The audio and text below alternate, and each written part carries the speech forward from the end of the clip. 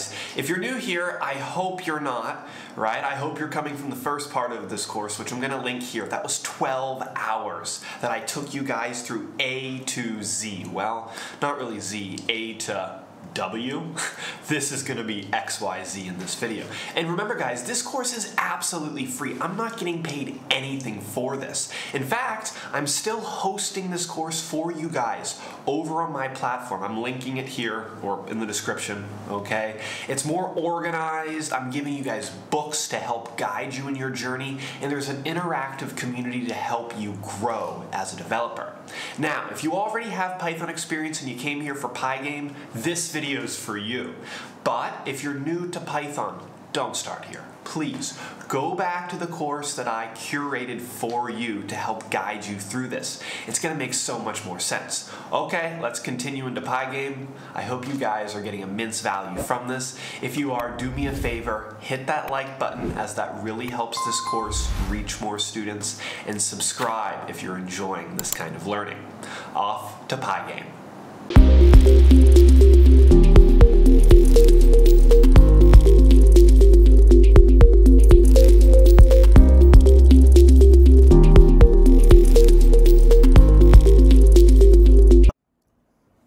Welcome back, guys. Here we are. Welcome to Pygame. We've made it this far, and in the next few lessons, you are going to be creating your very own 2D games in Python with Pygame. But first, I want to address why we will be using Pygame at the end of this course. Why not something else? Well, let's jump in and figure out why I've decided with Pygame. This course, it was created to build you all a strong foundation in Python. It's just like if we're building a house. If you skip over the foundation, your house will not last that long. We want to create a structure that's going to last for years to come that you can build upon. If we don't reinforce these foundational skills that we've been learning, all the more advanced topics that you will study in the future are going to become a struggle. And Pygame is one of the best possible ways to put your knowledge to the test, because we will use everything you have learned throughout this course in a single application. It's like the ultimate test, using everything you've learned. From our conditional statements, our loops, creating your own functions, modules, classes, and lastly lists. That's everything we've been studying. And all of that is going to go inside one application, a game, for example. Let's take a look at the structure of how any Pygame should go from top to bottom. Here we are. So in VS Code, your code should be structured to look something like this. At the very top, we begin with importing any needed modules. Obviously, we will be using Pygame, so I will be importing Pygame. But if there are other modules we need, like random or time, or maybe you create your own module, we need to import those at the top of our code. After all of our inputs, I will create all the variables that I will need for my game. To have easy access to these, I'm going to store these at the top of my code as well. Next up, we are going to have all of our game settings. So our width and height of the game screen, I'm going to create a game timer, and I'm going to give my game a name as well. This is all done at the top. Next up, we can begin, if needed, building our classes. We will do 2 games where you will need to be building classes. Our first full-fledged game is only going to be done with the creation of your own functions. Whether it's functions or classes, that can be done here.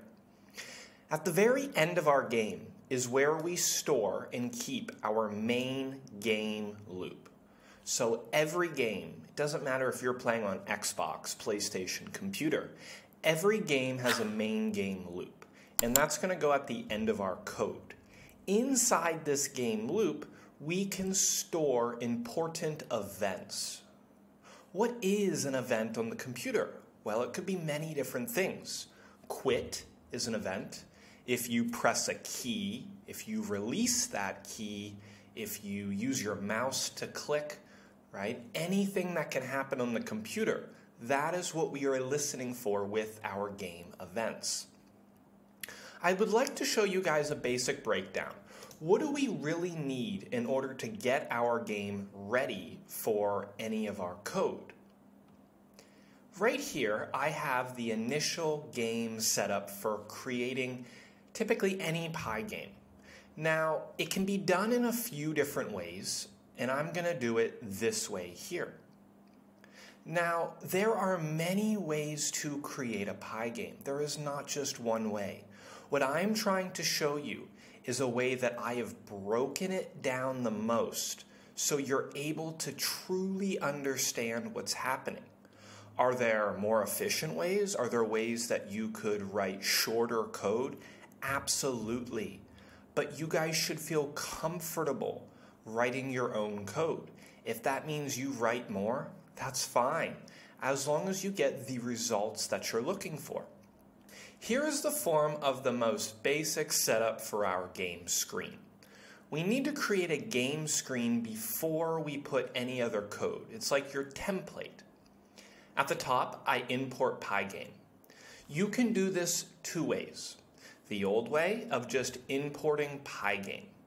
If you do this directly after your imports, you must initialize Pygame and say pygame.init, and that gets Pygame working.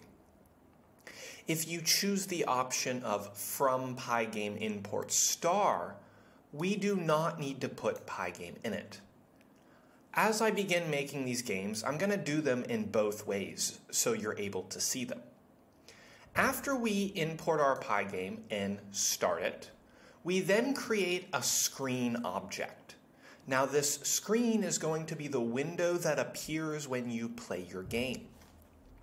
In order to set the width and height, we use a Pygame method called setMode. SetMode is linked to display, which is from the Pygame library. Now, it's important to note that setMode actually only takes one argument. That is why I have two sets of parentheses. I'm passing in one argument. I'm giving it a width and a height.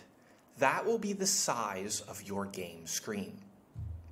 Next up, every game needs a name. In order to set our name, I can say Pygame display set caption. Inside set caption, you will give a string of what you want your game to be called. You will be able to see this, and the players of your game will also be able to see this. So give it a good name.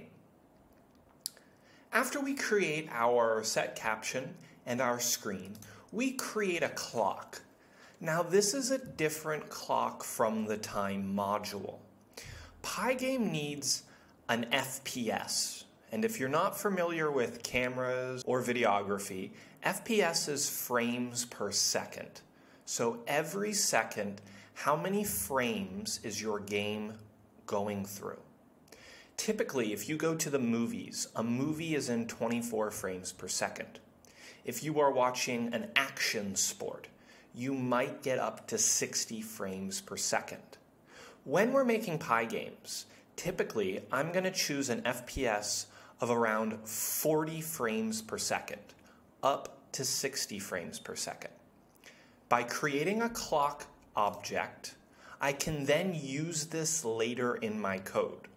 All we're doing is just creating an FPS object called clock.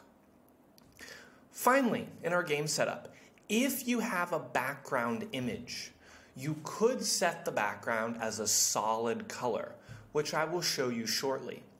If you have an image, which most of our Pygames will have images, we can create a background object. In order to load images to Pygame, we use what's called image load. And inside, we would put the one argument of the image you are trying to load. This image must also be in VS Code to work. Many times, your images are too big. We need to scale those images. To do so, I have put transform scale. What do you want to scale?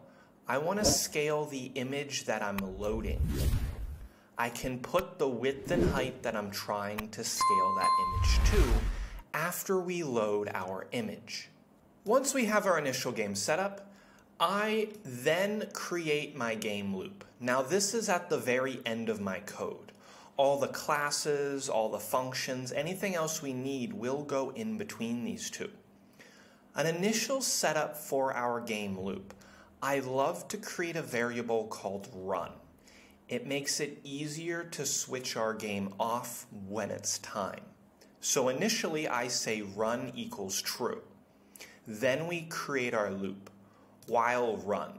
That just translates to while true, our game will keep running. The first thing that I'm doing within my loop is I want to get my background image on the screen. Where do I want it? I take my screen object, which is set here. I want to blit. Blit means paste. I want to paste something on my screen. What do you want to paste? I want the background image to be on my screen, and I want it to begin at the coordinates of 0, 0. That will blit, that will paste our image onto the screen. And finally, the very last two lines of our code. Every time the loop runs, we want to update our display or update our screen. This update method from Pygame allows us to do just that. After we update, I can use the clock object that we created before, and I can say .tick. Tick is a method. Inside, I could put an integer. So how many frames per second do you want this to update every time our loop runs? That's for you to decide. Great. Now that we have our initial setup, if you were to put this code into VS Code, and if you had an image, you would see a screen appear with that image in the background. We are off to a good start. Before we jump into actually creating a very short program just to put Pygame to the test, I would like to talk about events. Remember our key events. How do we set this up? This is an important step. As I mentioned before, we have many different types of events on the computer. We have our key press, key release, click, drag, quit, you name it, there's an event for it. Any game you are playing, no matter what, Xbox, computer, on your phone, the first thing the game actually checks for is to see if the player has quit the game. So that's going to be the first event in our games as well. To set up our events, inside our game loop, inside our while loop, we create a special for loop.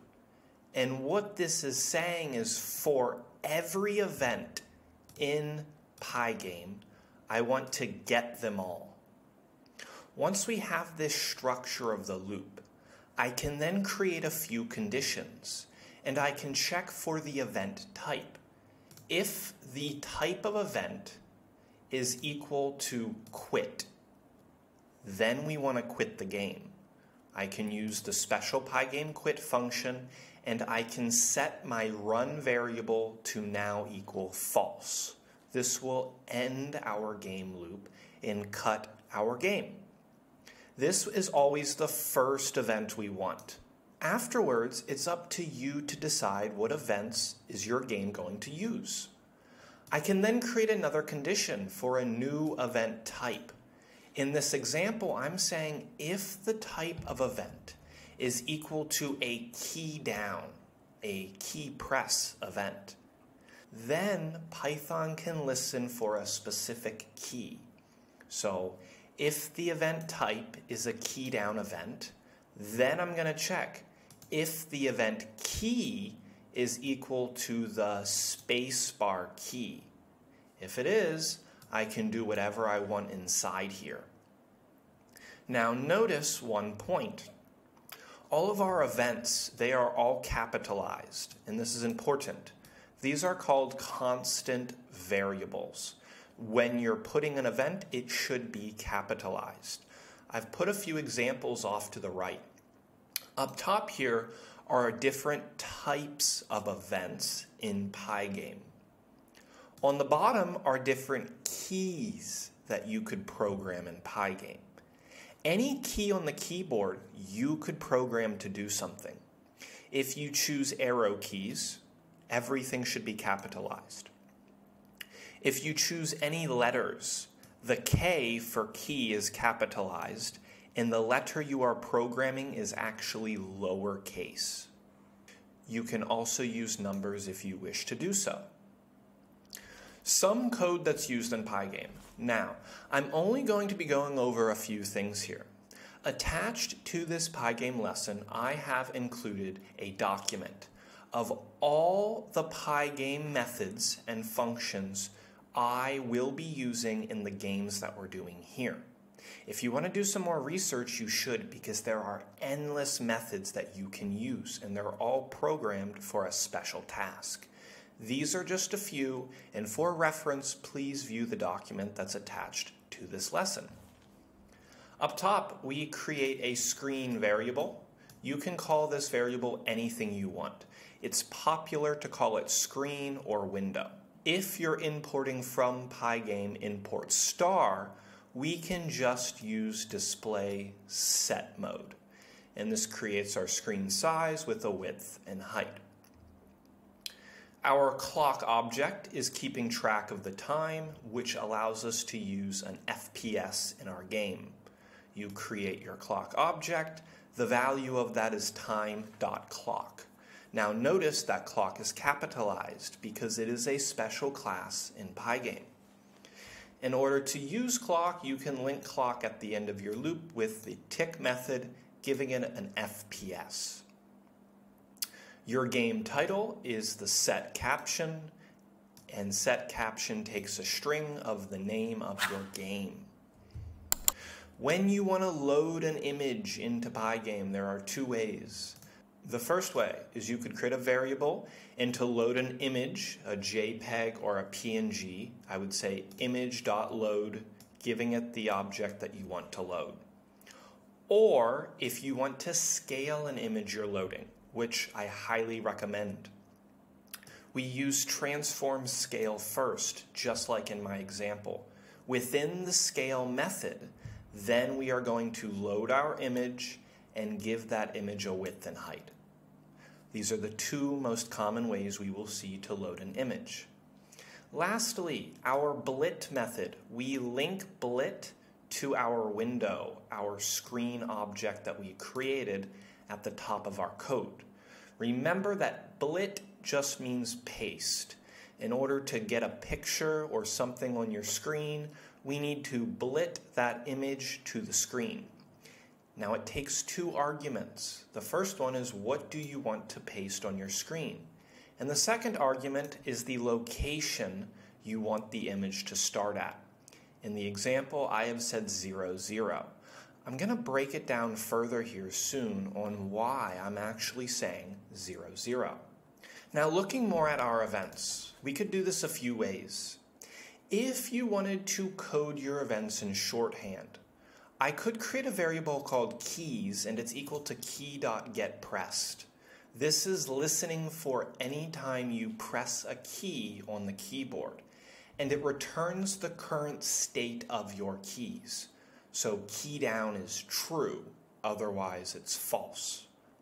That way in all of our conditions, I could say if keys is equal to key up. So if I have pressed the up arrow key, then I could decrease my variable, which is my player's Y position, by 15. Another thing that we're going to be doing for our events is we will be programming keys, but I will also be giving it another expression within my condition.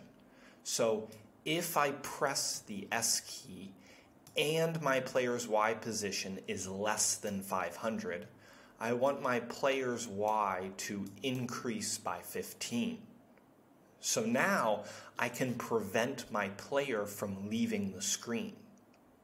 Lastly, we could create another event if you press the spacebar and your player's X position is greater than 0, then you could subtract 15 from your player's X position.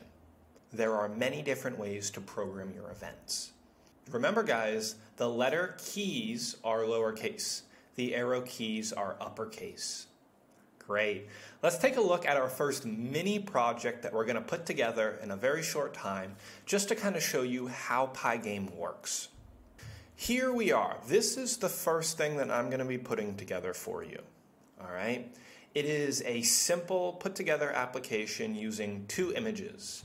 The airplane is able to move when we press the arrow keys, and we have a background picture as well. The airplane will not be able to leave the screen. It'll be bound by the borders. In the previous examples, you have seen me actually programming our events to 0, 0, all of the coordinates. And that's because Pygame is weird. 0, 0 is actually the top left of your game screen. If you increase X, you are going to the right of your screen. If you increase Y, you're actually going down your screen. So it works a bit opposite of what we are used to. Just remember that 0, 0 is in the top left. If I want to go down, I want the plane to fly down, I would need to increase my Y to go down. You can see that my game has a title called Fly Me, which we will be giving, and we paste the background in first. And this is done in our loop after we create that background object. All right, using all the previous slides, I've given you files with the Pygame lesson. Before you guys watch my next video in VS Code, go back through the slides, use the notes that I've attached, and see if you can put together this quick Pygame setup. Remember, the airplane should move with your arrow keys, and it cannot leave your screen. Give it a try. I'll see you guys in VS Code.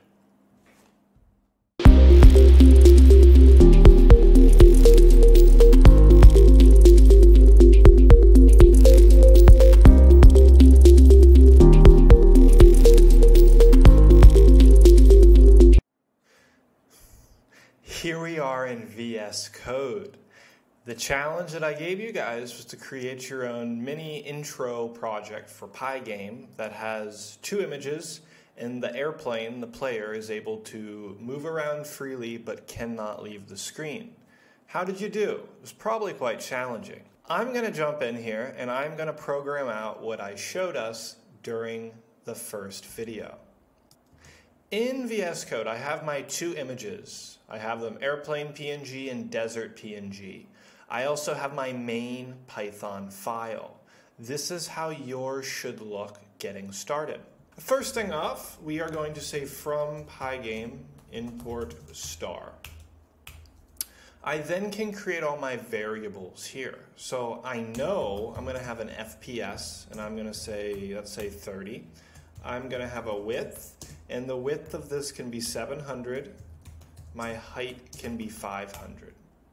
You're wondering, why are these variables capitalized? Well, it's good practice that a variable that's not going to be changing is capitalized. And these variables are our constant variables. They're never going to change. I then am going to create a plane X position, and I will say the plane starting X will be 100, a plane Y, and the Y can be 300. And then that plane is going to need a speed. And I'm going to say 10. We can change these variables later, but for now, I have the variables that I need to begin. Let's just get an empty screen up. So I'm going to go through my game settings and then my loop, and let's just get an empty window up for now. I'm going to create my object called screen, and this is going to be equal to display set mode. Remembering that set mode takes two sets of parentheses. Here I can say width and height because we already have those two variables created. Do you guys remember how to give our game a name? I can take my display and I want to say, hey, I want to set the caption. And I will call this Fly Me. Then we will create our game timer. So clock is equal to time clock. That's pretty much our setup complete in order to get a screen to appear, to say the least. Next up, let's just create a game loop here at the end. So I'll say run equals true, and we can say while run. For now, I will only put the first event. And remembering, the first event is our quit event. How did we get that last time? So in the slides, we went something like for every event in Pygame event get.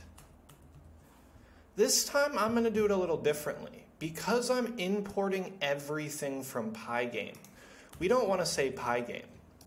Then I have two events. I can just change this to like E, for example. So for every event in event, I want to get them all.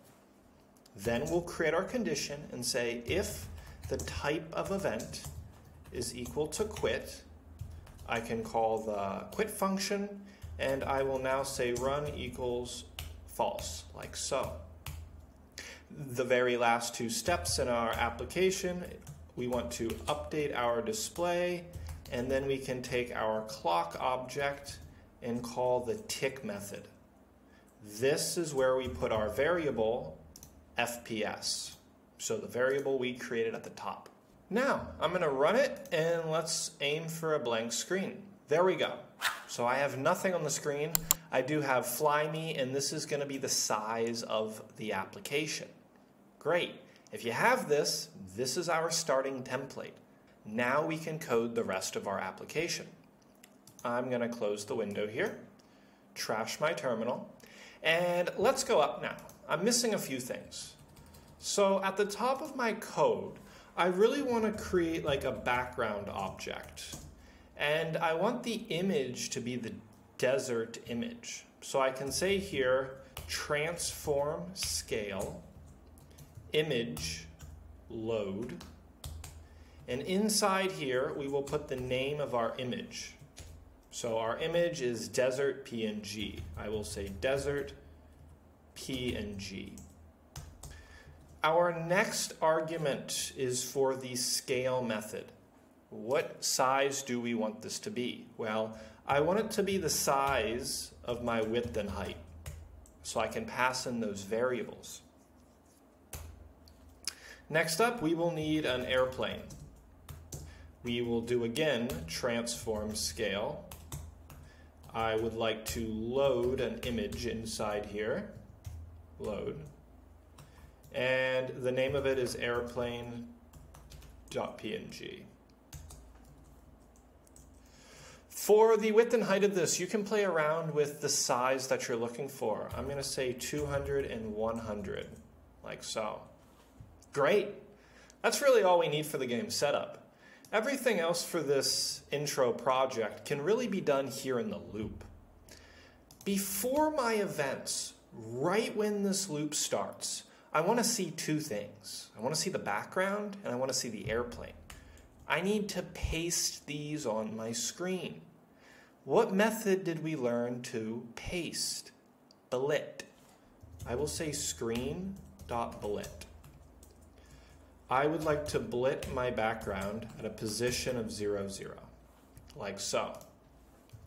Then I would like to blit my airplane. So I'll say airplane. And the airplane now needs a position, so wherever you want this to appear, we actually made two variables. So plane X and plane Y. I want it to appear at those coordinates that we specified when we were creating the variables. Great. We now have our background and we have that airplane. Now we can really go to our events. This is what we're going to be programming for. Outside that for loop, because I know I'm only going to be using arrow keys, I can actually just create my variables and I can say keys, and that can be equal to key.getPressed. So this will be listening for anything we press on the keyboard. If keys, that's that variable, and if we press the left key, let's say, if we press this key and the plane X position is greater than 5, I don't want it to leave the screen, so it needs to be greater than 5. Then I can say plane X, that current position, I would like to subtract my speed. So what this is saying is it's taking my X position, and if I press the left key, I am subtracting 10 every time this loop runs. Remember that because the 0, 0 coordinate for Pygame is the top left, my player should be moving left. I am subtracting from the X position. That's our first event. Let's program the right key. If keys, key right, and, I'd like to do something else, and my plane X is less than. You could say an exact number here. An easy way too is you could say if the X position of the plane is less than the width minus the length of the plane, which is like 200, I think we said. Then I can take my plane X position and I can add the speed to it this time. I'll do the other two. If keys, key up is pressed, and the plane Y position now is greater than 5, then our plane Y position, we would like to subtract the speed from it. And our final key, you should be getting the idea now, keys, key down, and our plane Y, where's my Y, is less than the height of the screen, let's say minus 100. If that's the case, then our plane Y, I can add my speed to it. That's it. That's done. Let's run it and let's watch what happens now. Here we go. Here's our application. Fly me. Inside we have an airplane. I can go up. I can go left, but I can't really leave the screen. I'm stuck to it. Can't really leave the top. There we go. Amazing. Use this to help you in the future games, okay? Use this as like a template.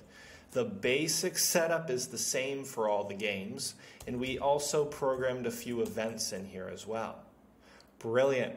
I'll see you guys in the next lesson, which is where we will introduce our first full-fledged Pygame project. See you guys there.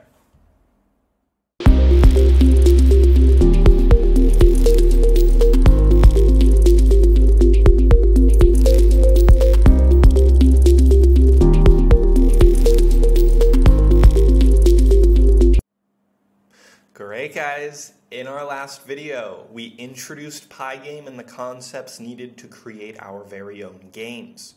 We put together a very quick project just for you guys to see how the setup works and how we program our events. In our course, there will be 3 different projects. Our first project will begin on the easier side, although it's still going to push you to your limits, using most of what we have learned. And our final project will use everything we've learned on a much more intense note. Our first Pygame is going to be a retro version of the popular game Ping Pong, and this will be your first fledged game. Let's take a look at the breakdown of what you're going to need to make this game. I have not put together any code samples for this. I have broken down the order of what you need to do, and I have also included what each thing will do as well. Using what you know throughout this entire course, using the notes I have linked to the Pygame lessons, I want you guys to work through and try to create this project in the way that you guys know how. If it takes you a while, that's fine. If you're struggling, that's okay. This should be challenging. Remember, we're using everything we've learned. So don't give up. Use your terminal. Run your code often to see what's really happening. In your first solo game of ping pong, we will need a few things. You will start off with importing your needed modules. You will create your game settings and any variables that you might need. In this first project, I've decided against classes. We will just use functions to achieve what we're doing. Your game will need you to create 4 different functions. The first function will be used to draw the paddle on the screen. It will take position. What position do you want the paddle to start at as your parameter? All this function is going to do is it's going to draw 2 paddles on your screen, player 1 and player 2. You will create a function to draw your ball, and this will also take the starting position of the ball. All this function will do is it's going to draw a white ball onto your screen. Number 3, we have our update ball function. This function's job is to keep the ball moving, and it also allows your ball to bounce. Finally, you have the reset ball function. If the ball leaves the screen, this function is called, and it resets the ball to its starting position. Those are the 4 functions we'll need. After you create your functions, you will create your game loop. Inside your game loop, you will have all of your events, and you will have your winning and losing conditions. You can pause the video as you're working through to look through this at what you're trying to do step by step. Very quickly, your game should look something like this. Okay? At the top, we have a score. This is increased every time one player gets a point. We have 2 paddles, player 1 and player 2. You will program a total of 4 keys in order to get these paddles moving. And then we have our ball. The ball can bounce off 4 areas. Your ball can bounce off either paddle, 1 and 2, or it can bounce off the top and bottom of your screen. If the ball leaves the screen on the right or the left, that will reset the ball to its original position. Because our screen is black, a quick hint, you do not need to load in an image. You can actually use what's called the fill method to set your background color. This is in the notes that I have linked to the course. Give it a try, guys. This will be your first game using everything you've learned. In the next video, I will be in VS Code, and I will put this game together how I've done it. I'll see you guys in VS Code.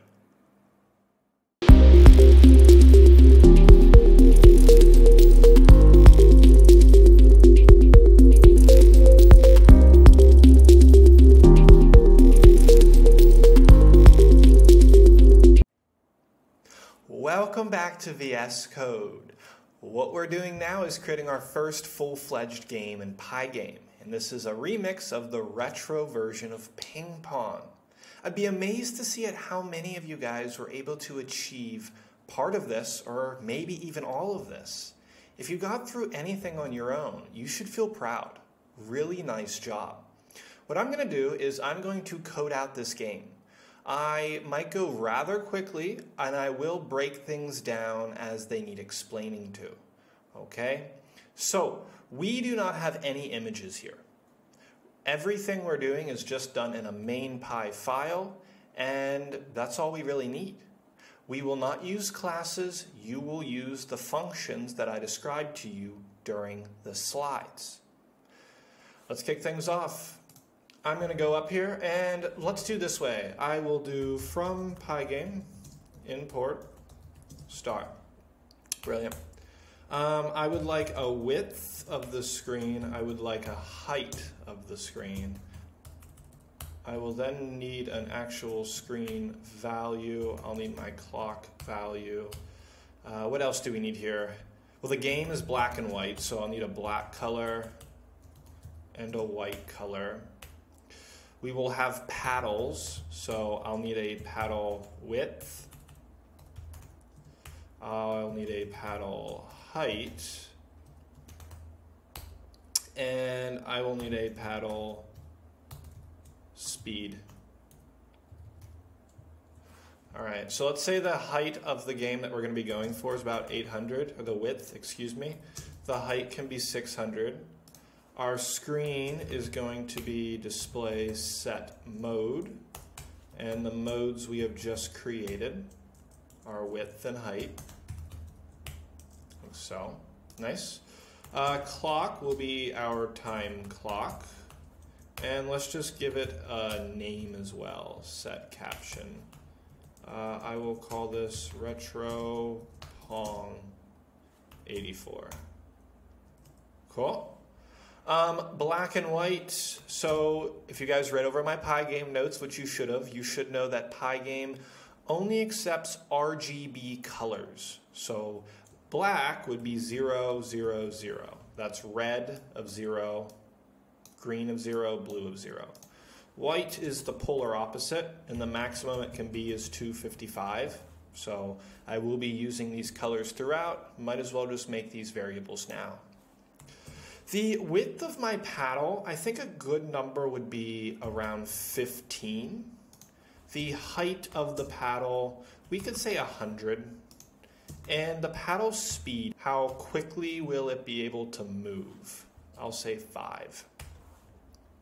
Great. So I will set things off now. I have my variables. Let's just go down to a loop, and let's just get the screen on the loop. So I'll say run equals true, and we will jump in and say while run. There we go. For event in event dot get them all. If the if the event type is equal to quit, then we can quit our game and set it to false, like so. Then lastly, we can just say display update and clock.tick FPS. I don't have FPS yet. I'll say 40 for now. Great. Very quickly too, let's give that, well, it's already going to be a black screen, right? So I could actually say here for now, screen.fill. That was my hint. I'm going to say black, put that in there. Let's run it. Just make sure we're getting our window. There we are. Brilliant. RetroPong 84. My template is ready to go. Alrighty. Very nice. Alright. I'm going to come up here. I know my loop's the last thing, so putting a lot of space there. Now, really, the first player needs a position and the second player needs a position. What I'm going to do here is I'm actually going to hold their positions in a list, which will allow me to use the position later in any loops or any functions by getting the element from that list. So I will actually say player 1 position, player 2 position. So my player 1 position, I'm making a list here. Let's say I would like to give it the values of 50.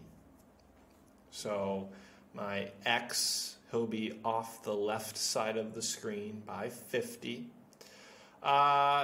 And then his y, I want to take the height, and let's subtract the paddle height, and then we can divide that by 2. So that'll put him in the middle of the screen, right?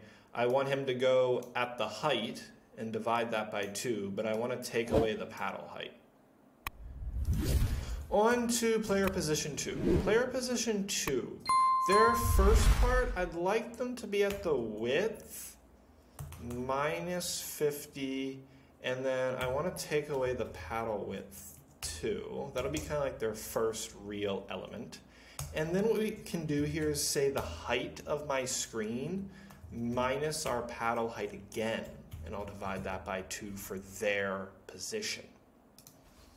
Now that I have the first 2 players, that's great, I'd really like to have the ball's starting position, which I could keep in a list, and this will be quite useful later. Let's say the ball pretty much starts in the middle of the screen. So I can say width divided by 2, and then I will say height divided by 2. And that'll do a pretty good job at putting the ball in the middle of our screen. Now that we have the ball's position, the ball needs a speed, and it can't just be one speed. I need an x speed and a y speed. And because I've made a list of x and y with 2 elements, I could make a list for my ball's speed as well and say, hey, the x speed's going to be 7 and the y speed is going to be 7 too. So I've created my 2 players and the ball's speed and position. Very nice. All right, let's jump into a few functions now. So I'll say functions needed for our game. There we are. And we need a function to draw the paddle. We need a function to draw the ball. I can put a space for now, that's fine.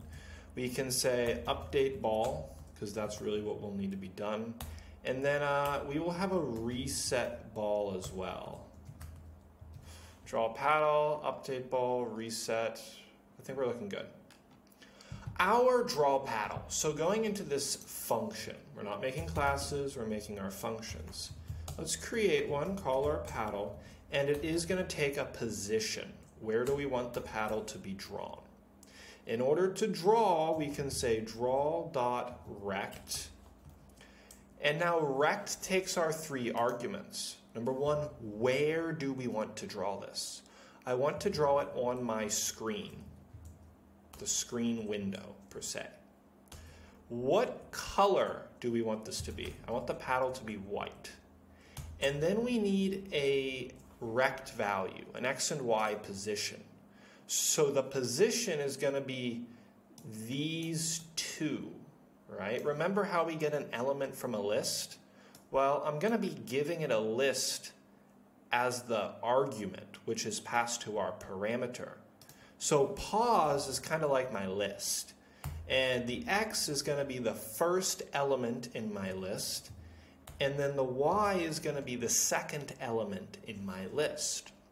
Remember that it starts on 0 in Python. So 0 is really the first element, which is the number 50. And then the second element is this equation here. Great. Now that I have those, I'm also going to give it a width and a height because it's a rect value. I have an x, a y. Now it needs a width. And the width of this is quite simple. We have a paddle width, and then we have a paddle height. And that is all we need in order for our paddles to be drawn. Let's do something similar for our ball. So draw ball. Now this will also take a position, which broken down might be our list. But the position of the ball is really just that. Okay, there are a few ways you could do this.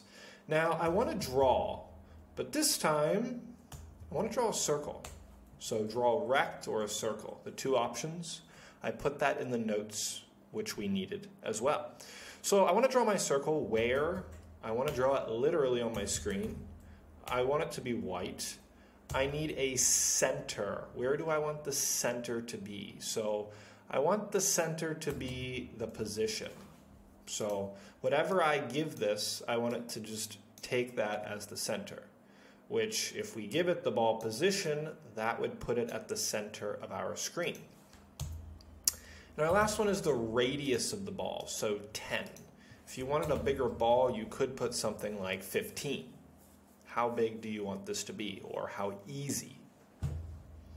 Very good. 2 functions done. Let's move on to our update ball. So this function's job is to pretty much keep the ball in continuous motion. It's not going to have any parameters. We can call it as we need it. Now, all the variables that I made on the outside, I need them to be accessible here on the inside. Python has a great word called global. If you found a different way to do this, that's fine. Global, I want the ball position to be global. I need the ball speed in order for this function to work. For now, I'll just keep it as those two. We will be adding as we get scores on the screen. Okay. Now, every time this function is called, our ball is in continuous motion.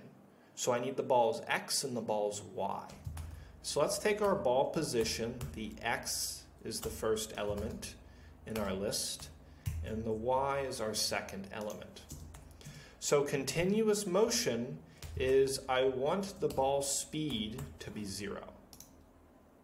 Not 0, but it's the first element. So here's our x in the ball position list, and the value of the x speed is the first element in the ball speed list, which is 7. So the x position of the ball will always be moving at a speed of 7.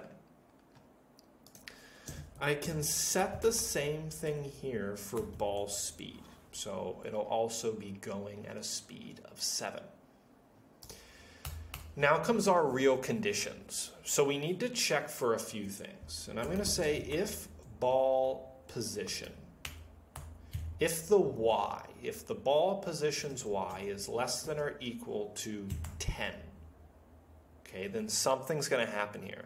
So if the ball's y is less than 10, or the ball's position y is greater than or equal to the height of our screen minus 10.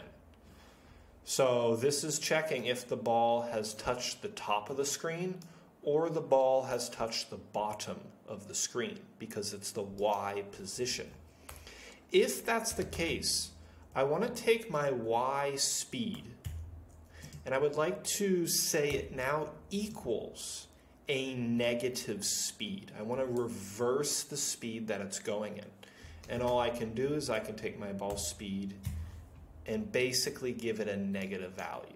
This is going to allow the ball to bounce. Great. Now we need to check for collisions. So if the ball hits the paddle instead.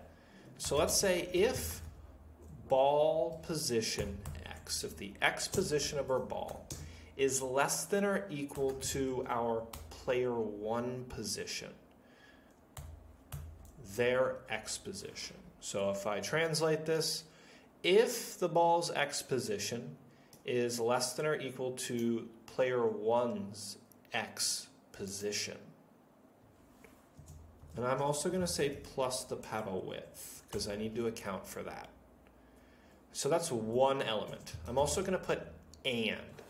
I have one full expression working together. I'm going to put in the and here because I want to make sure something else is true. I want to say player position 1, that's their, what is that? Player position 1, that's their y, is less than or equal to the ball position y, is also less than or equal to, what could we say here? Player position 1, their y-axis, plus paddle height. There we go. If that's the case, our ball speed should be bouncing So I'm going to take my ball x speed equals a minus ball speed for our x. Wow, pretty nice.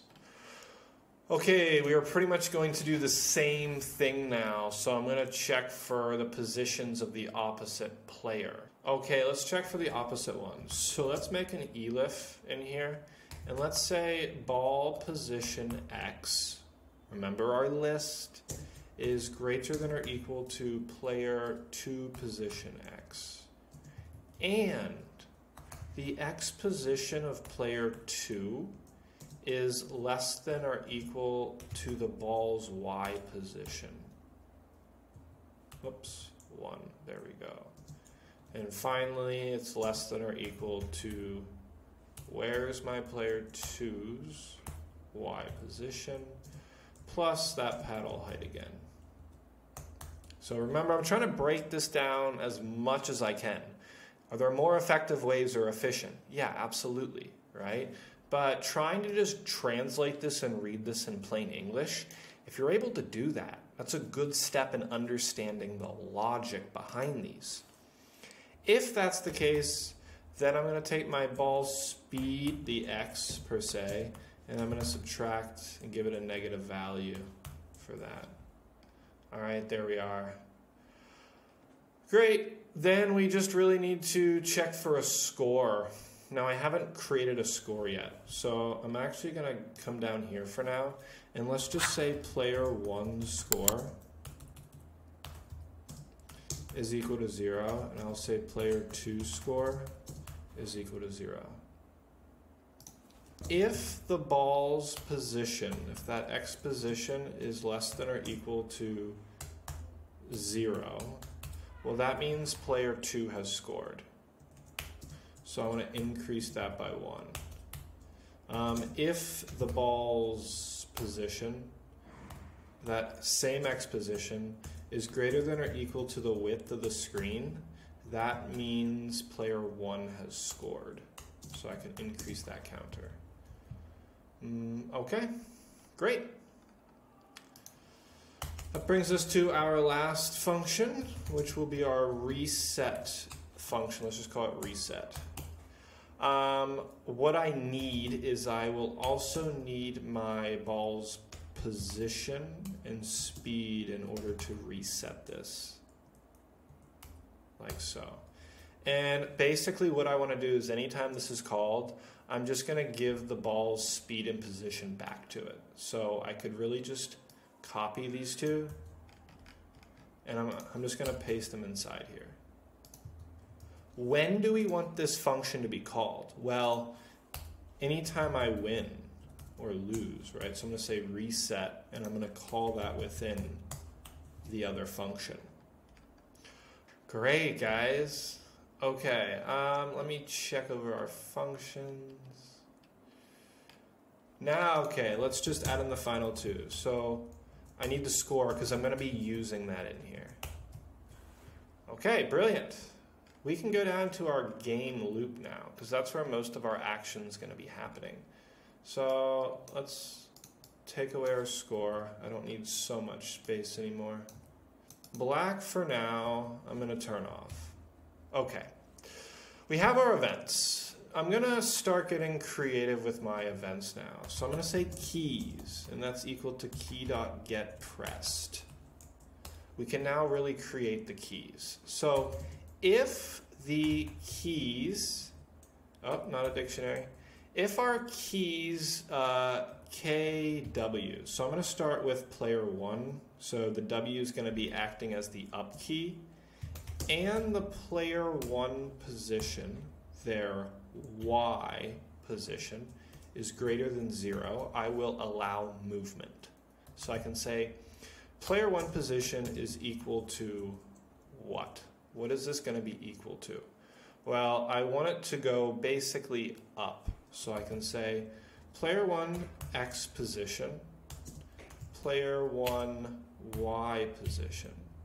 I would like to change the Y position by the paddle speed, like so. Great. Also if the keys, there we go, and our key this time is going to be S. Remember lowercase for that, so S. And the player 1 Y position is less than the height of the screen. So I can say height, but let's also account for the paddle height. Great, then really what I want to do is we can just copy this. I can just paste that, and instead of subtracting paddle speed, this time I'm just going to add paddle speed. Okay, coming down, I'm going to make another if because I'm now editing the player 2. So if keys, and we are going to say for the keys, let's say the up key, right? And player 2's position, their Y position, is greater than 0.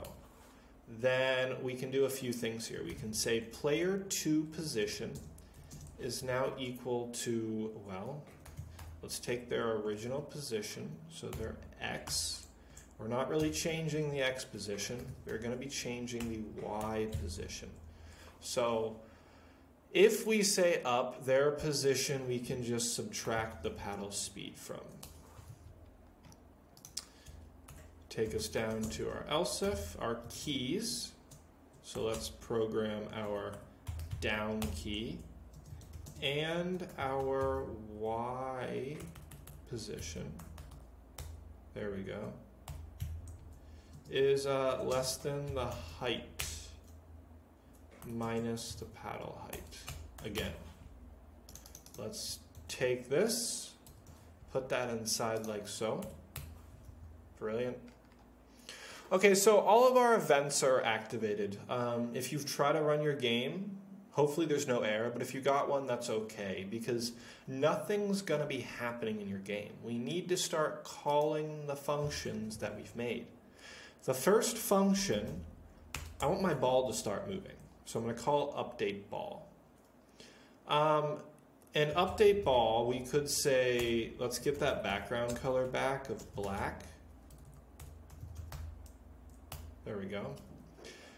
Now that we have our ball in motion and the background of black, we can apply a few more things here. We would like to draw the paddle. Now, I'm going to take this because I want it 2 times. There are 2 paddles per se. The first paddle is going to be at player position 1. Where am I at here? There we go. And the next paddle will be drawn at player 2 position. Our last one was going to be draw ball, and that can be drawn at the ball's position. Wow, so much has happened. We're pretty close. I'm going to run this. Okay, so I'm getting an error up here, right? My ball is not moving. Something's happening. Let's go and investigate what is happening. Okay, so that was most likely coming from our update method. Here we go. Okay. I need to add the speed to the ball. I was just saying equals. That's not going to do it anything. There we go. So it's resetting, and I can move, my arrow keys. I need to fix the arrow keys. So I can't go down on the right arrow key. So let's go over here.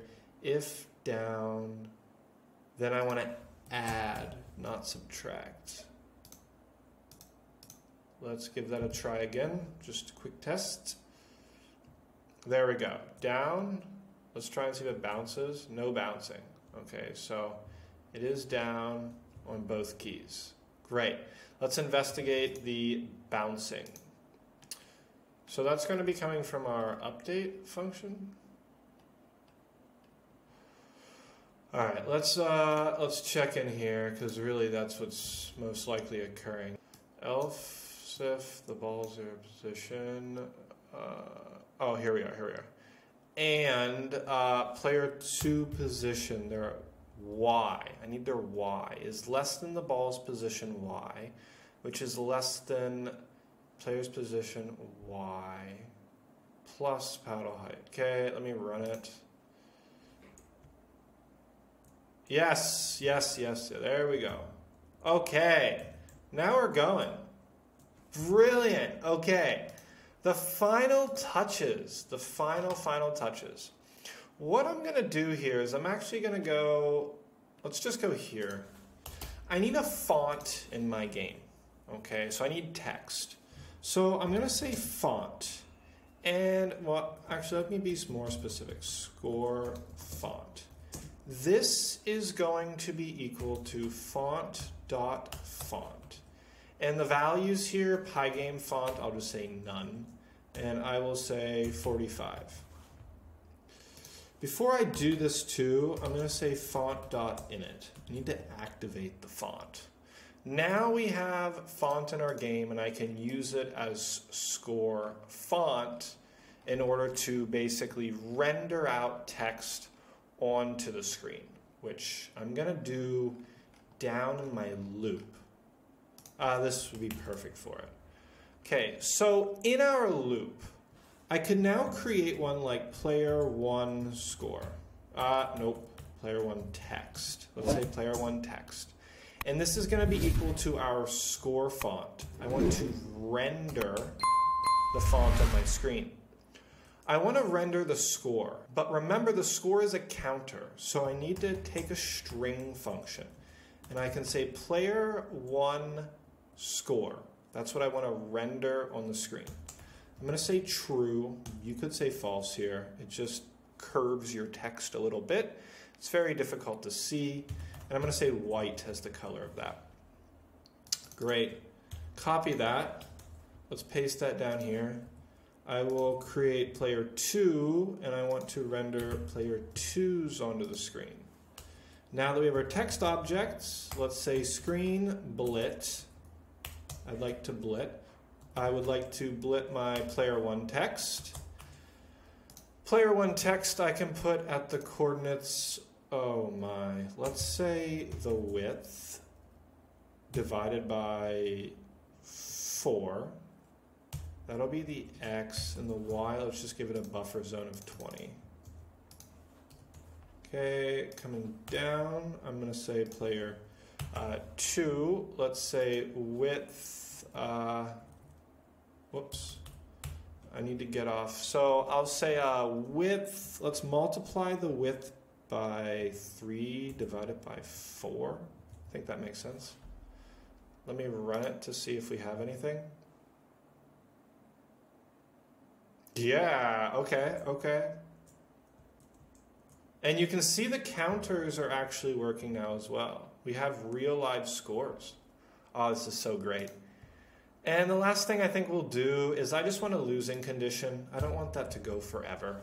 So I'll say if player 1 score is greater than or equal to 5, or player 2 score is greater than or equal to 5. So if you get 5 points, you'll win. All we can do for that is just say run equals false. And that would officially end your game. Let me run it. Let me lose on purpose so we can actually see here. So 1, 2, 3.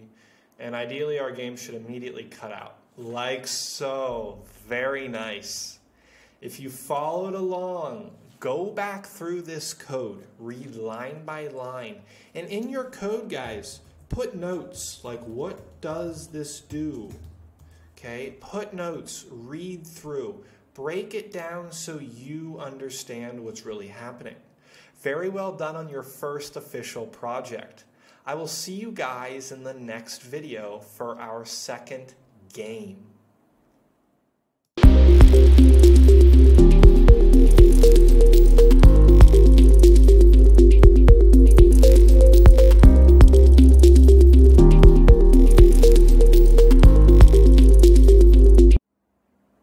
Congratulations, guys. You've completed your first game in Python. That was our previous game, the ping pong game. We are now going to take it a step up a notch, and we are going to create a remix of the popular Flappy Bird. I have called my game Flappy Minor, and you will see why soon. This game will use classes as well, which will need us to use everything we have learned in our course. Let's take a look at how this game will work. You can see on the left, I have put an actual output of the game that we will see upon completion. My player is actually a pixelated miner, right? Like a miner in a coal mine or a gold mine. In the game, we also have a score as well as a set of pipes. When the spacebar is pressed, our miner jumps. Else, if we're not pressing the spacebar, he will be falling. Every pipe that passes is going to be at a random position. So think about that. Random position. What do we need in this game to achieve that? Every time we go through a pipe and the pipe leaves the screen, our score is going to increase as well. Our real and only game condition is going to be if we touch a pipe, our game ends. You could also program that if you get 20 points, you also win. How can you do that? Well, that is another condition you can put in your game loop. While you're thinking about this game, I really want you to think about how can we use lists in this game. You saw me using lists in the last game. If you did too, great. If you found another way, that's okay too. As I've said, there's many ways to achieve the same goal in Python. But specifically think with this game, how could you use lists to achieve something we need to do? Let's take a look at how our classes will be structured in this game. Our first class will be our superclass. Our superclass is going to have our constructor, which is your init function.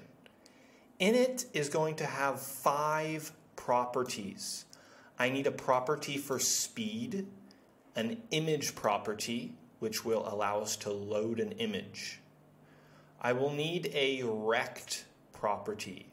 So if you're unfamiliar with rect, it is slightly a new topic and sometimes it is hard to wrap your head around. Do a little research on this. Everything in Pygame is a rectangle. If it's a circle, if it's an image, it doesn't matter. It has a rectangle position. It's basically an invisible hitbox behind your image that's going to check where that image is at on your screen. In order to create one from an image that we load into the game, we can use the method getRect. We will also create 2 properties for the X and the Y position of these rect objects. The only method that you need to create outside of your constructor function will be an update method. When this method is called, it's going to be responsible for pasting all the game images onto our screen. Remember to use the blit method to do that. The only parameters that we need for you to pass into init are going to be an image, an X, a Y, and a speed parameter. These 4 can be used to build the properties that you need in your superclass. Moving on to our player class. In the bird class, so this class is for our player. You could call it player or bird. It's your game. It's your classes. But what we need in order to get our player to work correctly, I am going to create a constructor method in my child class, which will inherit everything from the superclass, but I will also create a new property for angle. And what this is going to do is, if our player is jumping, I want my player to jump at a slight angle. If the player is falling, he should also fall at an angle. This will make our game look a bit more flush, a bit more cleaner by adding in an angle. In this class, we'll have a controls method, and here is where you will add all the events for your player. We will also have an update method. The update method is going to be responsible for rotating the player's image. Now this is based on their vertical velocity. So if you're going up, the rotation of your player should be looking up, like an airplane taking off or a bird flying up. If the bird is falling, it should be angled down. So one new property and two methods in your bird class. Finally, this brings us to our pipe class. This is going to be responsible for putting a set or pair of pipes on the screen. Now, important note, this is actually not going to inherit anything from your superclass, okay? But we will create its own constructor function. And we need 5 properties for this class to work correctly. A speed at which your pipes will be moving, a width for how wide each pipe will be, the height of your pipes. Now, these are going to be a random height. I will need the rect of the top pipe, and I will need the rect of the bottom pipe. And this is going to allow us to track their position on the screen. You can use the rect class, which takes an X and Y position and also a width and height. We will create one for the top pipe and the bottom pipe. For rect, refer to the notes attached to the Pygame lesson. We will have another update method for this class, and it will be used to keep 2 pipes in motion, allowing them to move across your screen. We will create a method called draw, and this will be used to draw the white pipes onto your screen. Hint, hint, for Pygame, draw rect, and we can draw a rectangle onto the screen. Lastly, we will create a special reset method, and this will be used to reset the pipes to a new position once they leave your screen. These 3 will work together to do a few things. 1, keep the pipes in motion. 2, reset the pipes. And 3, they are going to be giving your pipes a random height, which makes our game like Flappy Bird. Amazing. I have gone through the 3 classes we need in order to build out this game. Remember, we had our pipe class, we have our bird class, and we have our super class. The goal you're aiming for is a game that looks like this and that works very similar to Flappy Bird. Try using everything you've learned and see how far you can get before you watch my next video. I will see you guys in VS Code, where I'll be putting together our game of Flappy Minor. See you there. Good luck. Hi guys, I hope you're getting immense value from this course I've put together for you. Just a reminder, remember, I'm not getting paid anything for this entire course. So to help me out, you guys can head over to the platform that I'm paying to host for you and utilize it, engage, get higher quality content from me, and get all those guides. It's still free, absolutely free. It's the first link in the description, right? Head on down there. That really helps me as I release more of these courses to help you guys go from A to Z in Python. And I mean, if you really don't want a course, that's fine, okay? It's still free. I don't know why you wouldn't, but if you don't, okay. The first link in the description, I'm gonna give you guys that handcrafted Python guide that I made, because that guide I made for this course. You're not getting the most of the course if you're not using the guide. It pairs perfectly. That's also the link in the description. You don't need to go to the platform, just head there and get the guide. All right, I hope you're enjoying this content. If you are, please do me a favor, click the like button and subscribe, as I have weekly content out dedicated to helping you grow. All right, back to our lesson.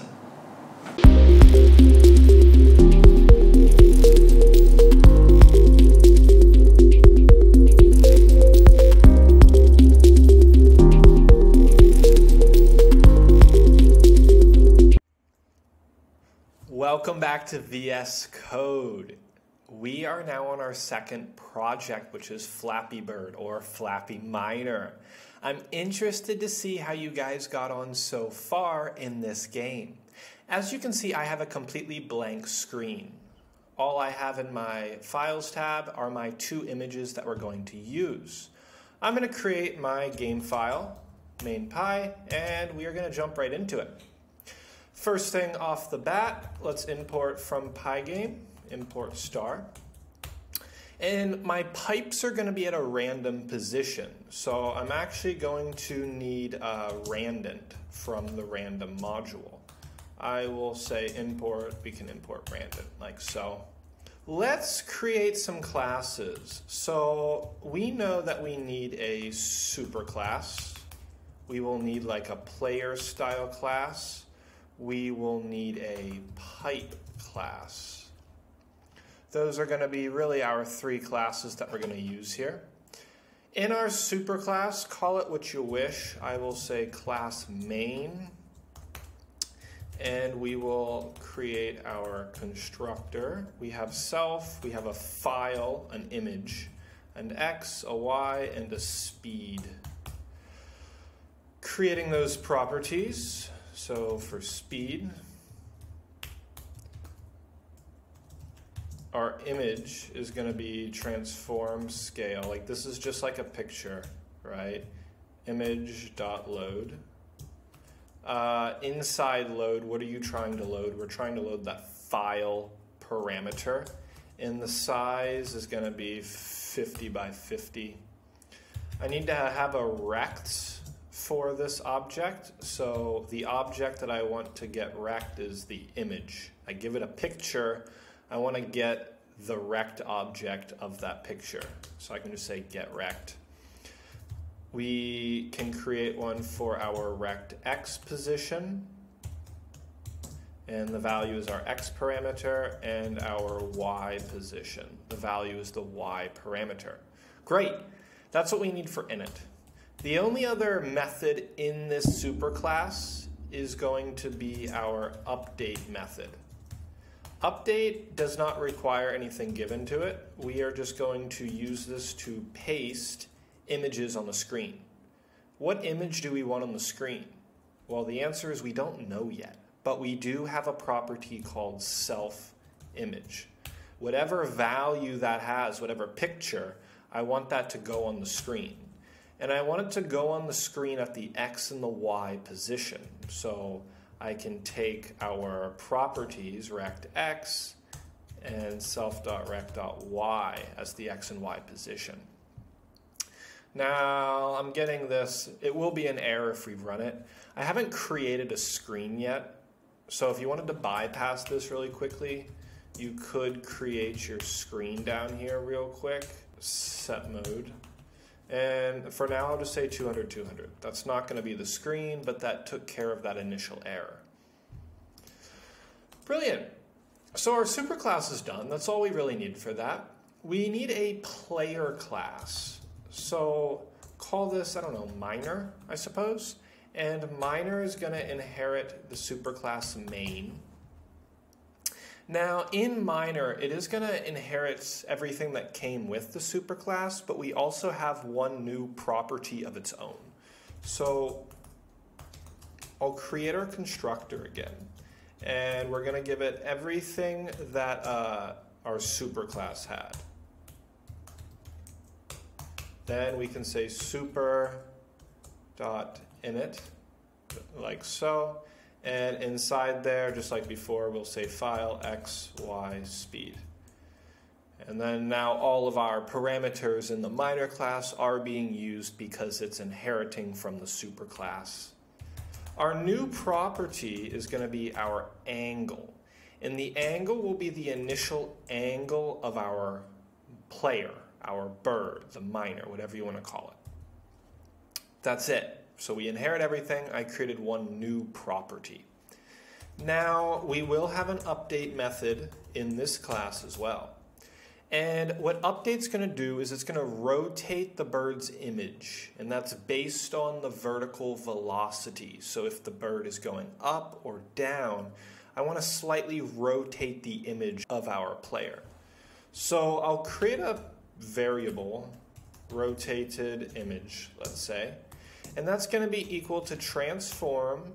This time, instead of scale, I've already scaled the image. I want to rotate.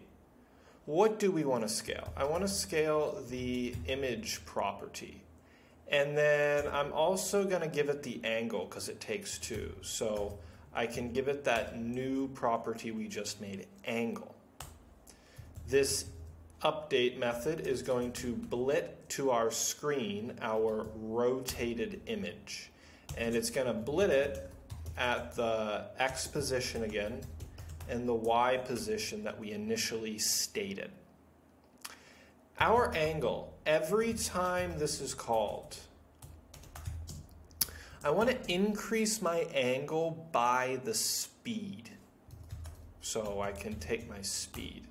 And that way it's going to give it a bit more of a look to our player. It's actually going to move as we're playing the game. And then I can update the angle value. So the angle plus the speed. Then I'm going to take the angle. And I'm going to say, well, I want to limit the maximum angle. So I don't want it to spin or go crazy. I just want to I want to set the maximum. So I'm actually going to use the min function here. Now, min is a Python function. I've added this in the notes for Pygame. And I'm going to say 0, and I'm going to say self.angle as the other argument for that. Great, looking good. Looking really good, actually.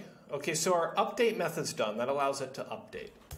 Then we wanted a controls method. Now, controls, instead of putting the events for the player in the game loop, I'm actually going to store them right here. And we can create our variable keys, and that's equal to key get pressed, right? And all we really need to say is if our keys, what key do you want to use for this? Well, I'll say the space key I want to use. And the Y position of our object is greater than 0. I don't want the player to go above the top of the screen. If that's the case, then I can take the current Y position of the image, and I want to subtract self.speed, let's say times 2, so he jumps a little faster, like that. And then I would like to give it the angle of, let's say, 15 degrees. That'll be an angle applied to it. Else, if we're not pressing space, I need him to be falling. So I need the rect position, and I'm going to add self.speed, right? Remember, if we're adding, we're actually going down the y-axis because Pygame starts in the top left of our screen. And I'm going to take my angle property, and I'm going to say the min. We're going to say negative 15 here, and we can say self.angle. And let's add our speed to the angle as well, like so. It'll give it a nicer look. All right, our 2 methods there are done. That brings us to our pipe class. So I'll create a class called pipe, and pipe is really not going to take anything, so I don't actually need that. It's going to have its own constructor. And inside here, I need a few values for it. So we really need an X position, a Y position, and a speed for each pipe, like so.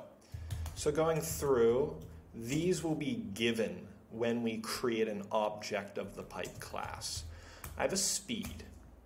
I do want a width of the pipe, but I don't need to give that as a parameter. I can just say, hey, each pipe is going to have a width of 65. Now I can use that just like a variable anywhere in my class. Every pipe has a width. Every pipe also has a height. Here, each pipe is going to have a random height. It's going to be anywhere from 100 to, let's say, 300. I can change that if it's too small or too big here later. All right, what other properties do we need? I need a I'm just going to put it here for now. I need a rect for the top object. I need a rect for the bottom object. Okay, so for my top rect, I'm going to use the rect class like that. And it takes an x and y, which are my parameters we gave the class. And the width can be, this is the top one, so self.width. That won't really change. And then self.height. And that can apply for the top one. Now for the bottom object, I can also create a rect. And I can say my x position is the same. The y is going to be y, but I'm going to add the height property that we made to it. And then we'll actually add additional like padding, additional space almost. Then our width will be our self.width, because I want all the pipes to have the same width. And then the height of the bottom pipe is going to be the height of the screen, haven't made that yet, minus the property self.height. And let's take a little bit extra away, 100. To sort that out, let's say width is equal to a number and height is equal to a number. So for Flappy Bird, we kind of want a taller height. I'll say 600, and the width can be 450. That'll be good for our game. That'll be really good. Okay, great. So in its complete, I'm going to create an update method for this pipe class. So what I want to do, ideally, is I want to take the top rect's x position. So every time I call this method, it's constantly going to be moving based on the speed we give the object when we create it. So the x is going to keep moving. The same thing for the bottom. It's going to keep moving. So I can give speed to that as well. Great. Update's done. We can then draw two pipes. So I'll just call this draw pipe. And draw pipe, to do it, we need to call draw 2 times. We want to draw a rectangle. Where do we want to draw this? I want to draw it on my screen. I want it to be white. I don't have a color white yet. You can choose a different color, but I need a color. Then what object are we actually drawing? Well, I'm drawing the top rect, like so. I can copy this because it's going to be the same values. The only value that I'm going to change is bottom rect. I want to draw the bottom one as well.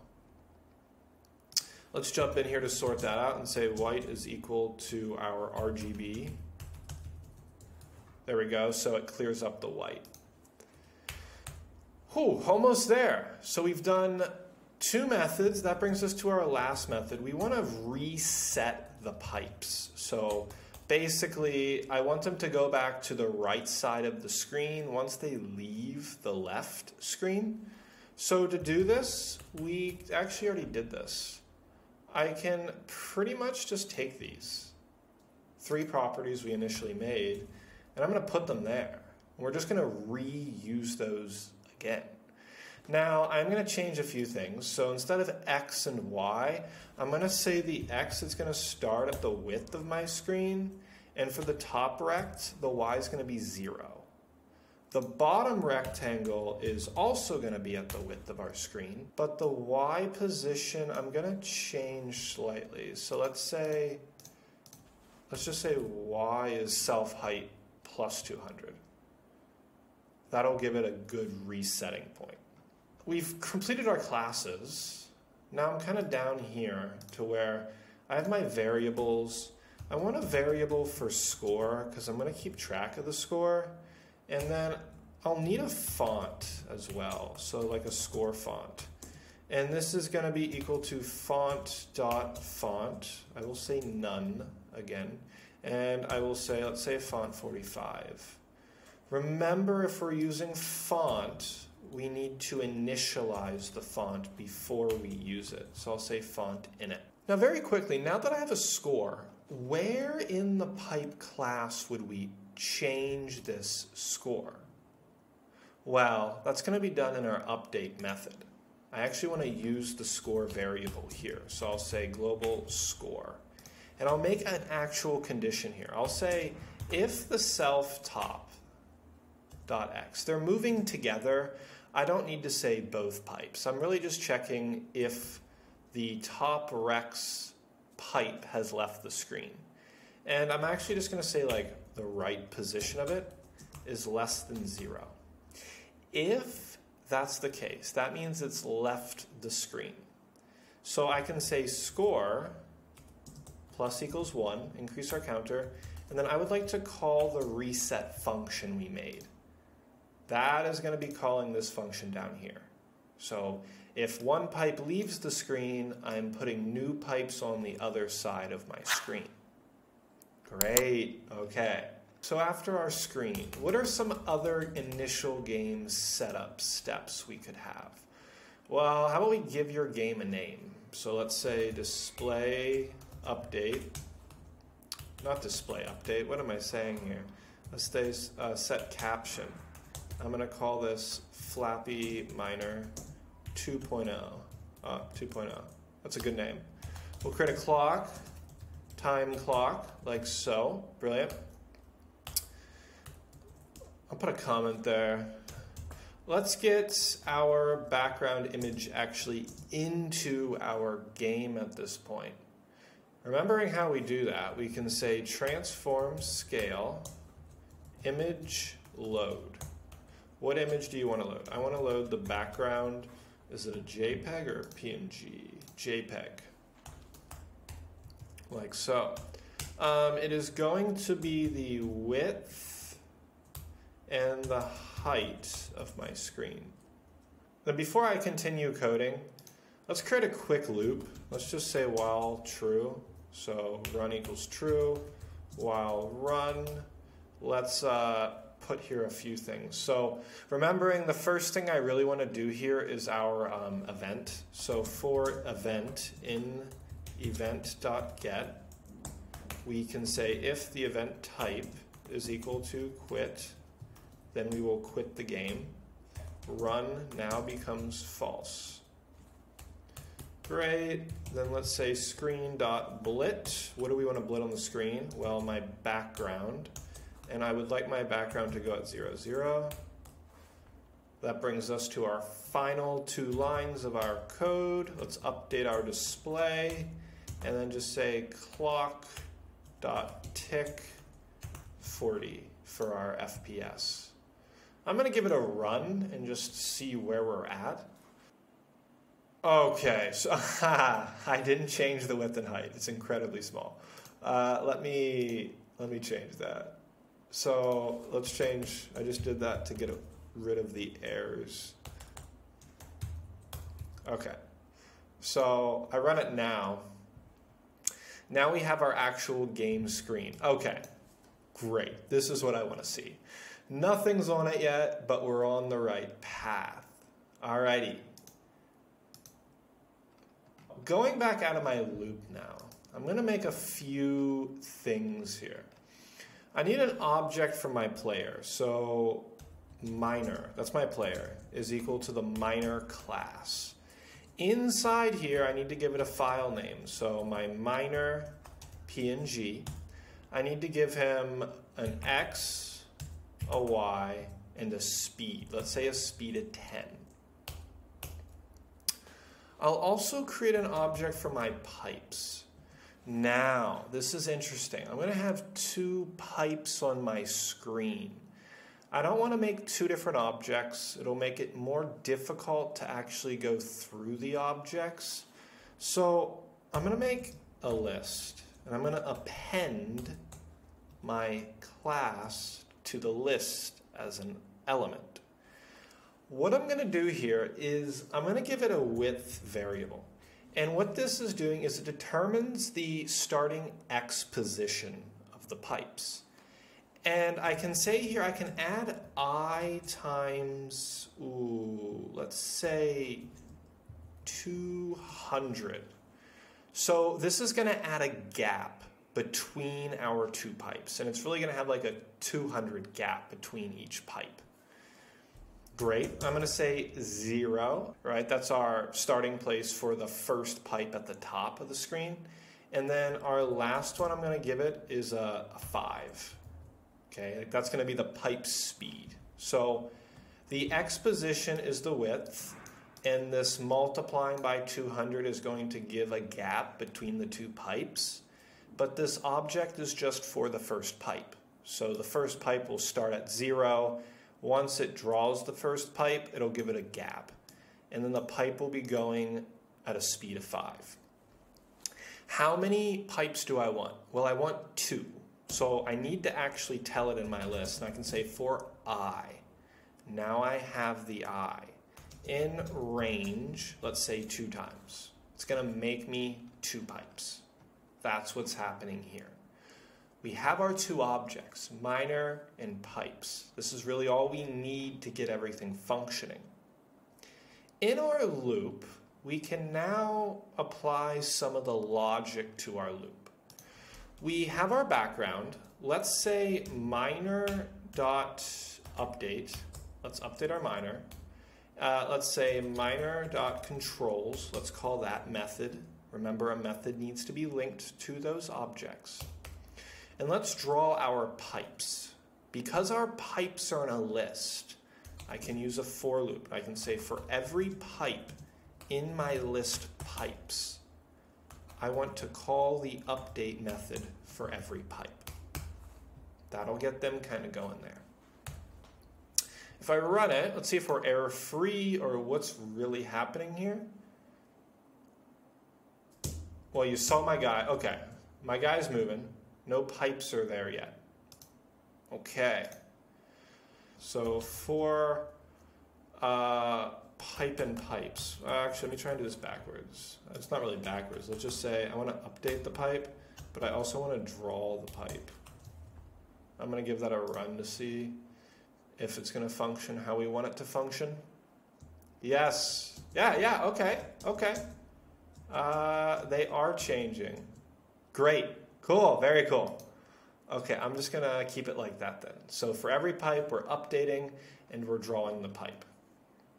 Okay.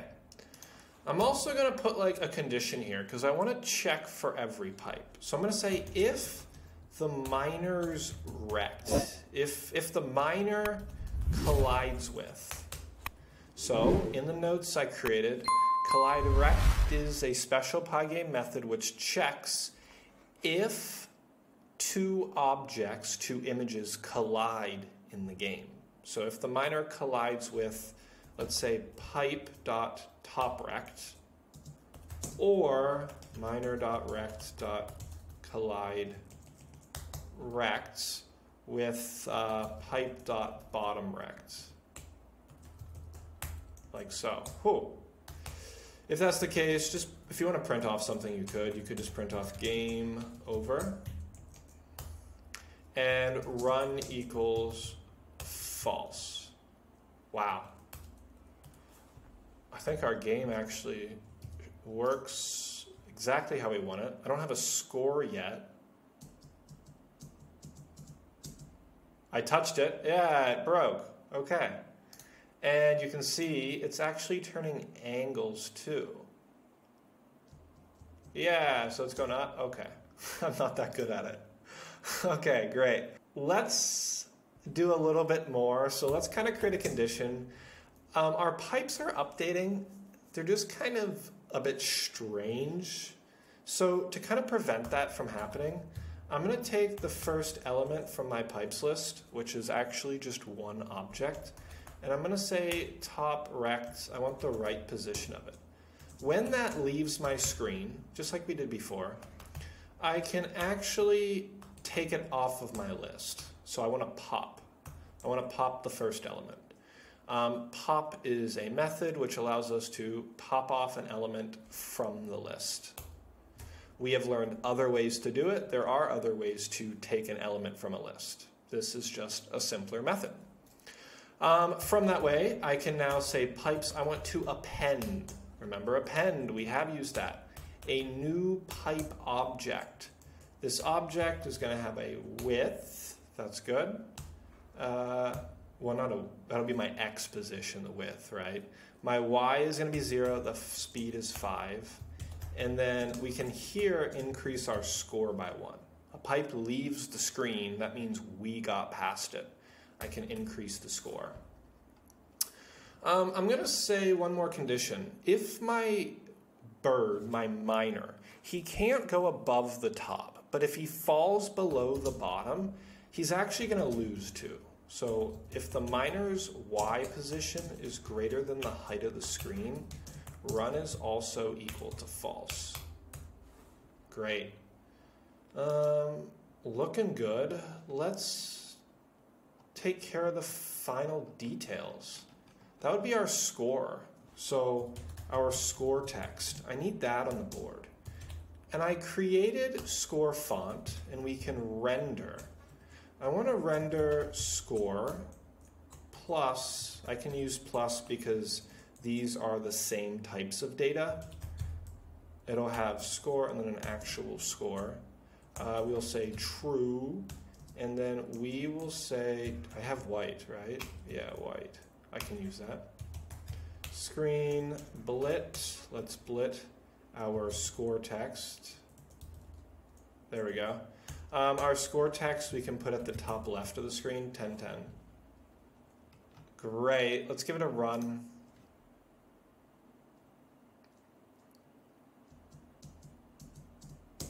Okay, let me lower my FPS to like 30. If it's too high sometimes, right, it's not going to do a better job. Sometimes we're better off going to a lower FPS. There we go, my scores, they are going up. Okay, so I got a score of 3. All right. Amazing, guys. We just smashed through another game. This one was significantly more difficult. If there's anything else you want to add, spend some time improving this game. Right? What else could we do to make it better? Try and do something like that. Try and get, if you lose, try and get your game to stop and try and get it to say you lose on the screen. That would be really great for us. Well done. As always, spend time, review what we just did. All I ask is that you spend 10 or 15 minutes, read through the code that you just created, break down what's really happening.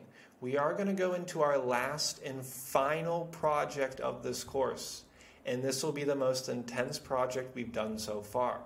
I will see you guys in the next video when you're ready.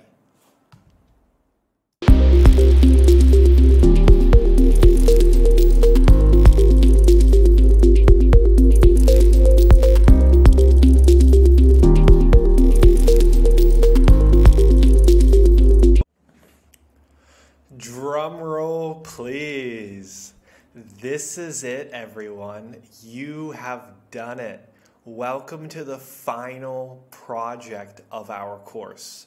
In this project, we're going to be creating what I call the Bitcoin maze, collecting coins, avoiding ghosts, all to find that Bitcoin wallet. Let's jump in and take a peek. So, I'm going to actually put me in a weird position. I'm going to put me right there in the middle.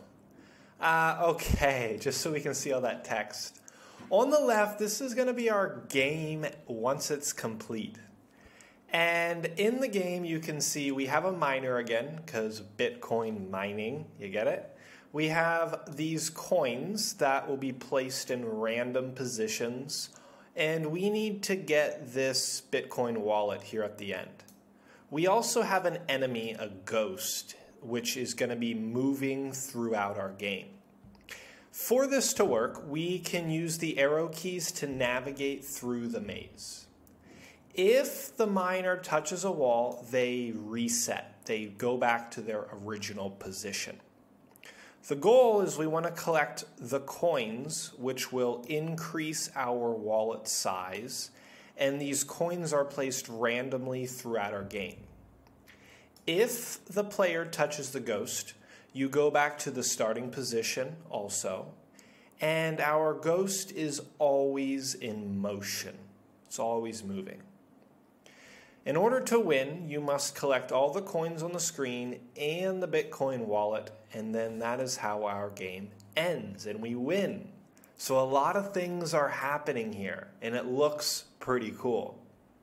Let's jump into our class breakdown. So here we are in our superclass. Quick note, so we haven't introduced this yet. Our superclass is actually going to inherit a very special Python class, and it's called sprite.sprite. We want to put this in our superclass. And this sprite class is meant to be used as a base class for our game objects if we're working with a game. Our superclass, within its constructor method, we are going to create 5 properties. Our speed property, as well as the image property. We can create a rect property just like we did in the last project, based off the image property. And we also want to get an X and Y position. So our 4 parameters for this class will be image, X, Y, and speed. This class will only have one method as well. Just like before, we'll have our update method, which we can use the blit method in order to get our images onto the screen. Our second class, I can actually put me back now. This will be our player class. We do not need a constructor because we will inherit everything from the superclass. Remember how to do that? And the only method we will have in here is our controls method, very similar to our last project, and we can add all of our events in this method. You guys can use the arrow keys or the AWSD keys, but remember, your player cannot leave the screen. That's all we need for this child class, our player class. It'll inherit our superclass. We also need a class for our ghost, the bad guy in the game, our ghost class. There will be no constructor method because we do inherit from the superclass again. In the ghost class, we create an update method. When this is called, this is going to keep the ghost in motion. So if the ghost's X position is less than 250, we want to change direction. If the ghost's X position is equal to the width, the edge of our screen, we also want to change directions. And what we can do when this happens is we can apply the property speed to the ghost in a condition. This will keep the ghost in continuous motion. If it gets to the width of the screen, it changes directions, and it goes back in the other direction that same speed. Right? We will create a coin class for all of the coins we saw on the screen. Now, our constructor method, we will be building in this class, but the coin class itself will inherit the sprite.sprite class that comes from Pygame, just like our superclass does. The 2 new properties that we need for this class is we will need a rect property, so x, y, width, and height, that goes inside our rect class, just like the last project, and we will also need an image property as well. The only method that coin class will be using is drawCoin, so we want to blit all the coins onto our screen using this method. When your player touches a coin, you want the coin to disappear, to go away. We have a quick new method with Pygame, and it's actually called kill. What the kill method does is it destroys an object. So if your player touches a coin and we were to say coin.kill, that coin would leave the screen. And that's going to help make our game even better. So try and use that in your game too. This brings us to our final class, and this is going to be our border class. This will be used to actually draw each of the walls in our maze independently, so we can design them how we want to. This will be similar to some of our previous classes. Yes, we will have our constructor method, but we will still be inheriting sprite.sprite as the class. We will create 5 properties that we need in order to draw the walls. We need a property for color, an X and a Y property to justify the position of the wall, and we also need a width and a height property. This will help us design the wall's length and its width. The only real method this class has is the build wall method, which, just like the update methods, it's going to blit or paste our walls on the screen when we use this method. Okay? So keep in mind this class will inherit sprite.sprite, and it will have 5 new properties of its own as well. One more exciting thing we're going to do in this final project.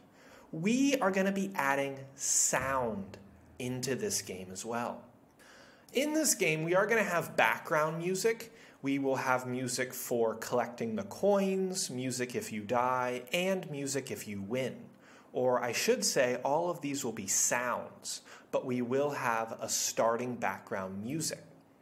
Just like if we initialize our font, when it comes to sounds, we can say mixer init. Mixer is what we use in Pygame. It allows us to use these sounds.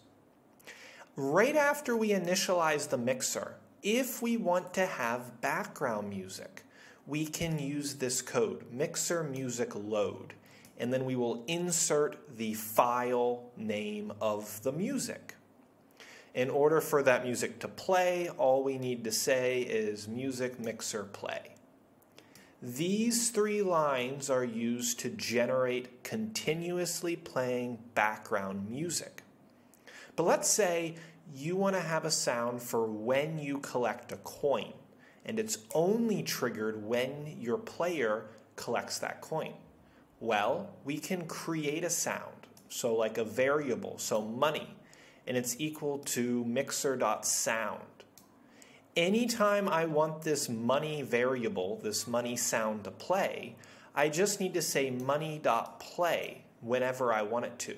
It'll play that sound 1 time. Pretty cool. We've learned about fonts. We are now including sounds and music in our final project. Guys, I am going to let you get started on this. Use the first 2 projects we've done. Keep them open on the side to help you through this one. This one will be challenging. There might be some tedious parts as well. Once you get your wall class built, you're going to have to adjust each wall to put it where you want it to. Also use the notes. Consider this as like a final project. See how much of this you can do. It should be challenging, but it should be a good time. I'll see you guys in our final VS Code video where I will put this project together too.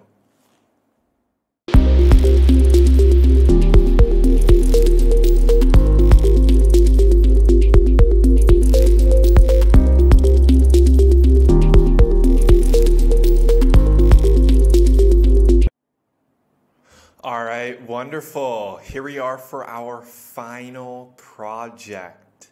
We've made it this far. Now, I'm going to code out this project here, and I'm going to do it in a slightly different manner, but I'm going to still include everything we've learned in this entire course, including creating your own modules that we can link to our final application.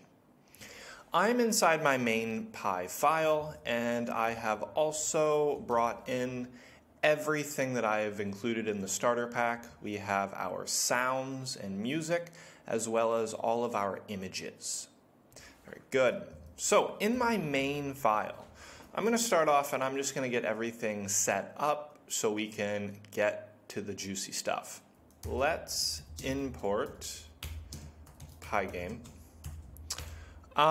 For the coins, I did say that they're going to be at a random location, so I'm going to bring in from random import. I can just import everything. We will only be using randint, though. And then I'm going to create all my variables I want. So I want a wall color.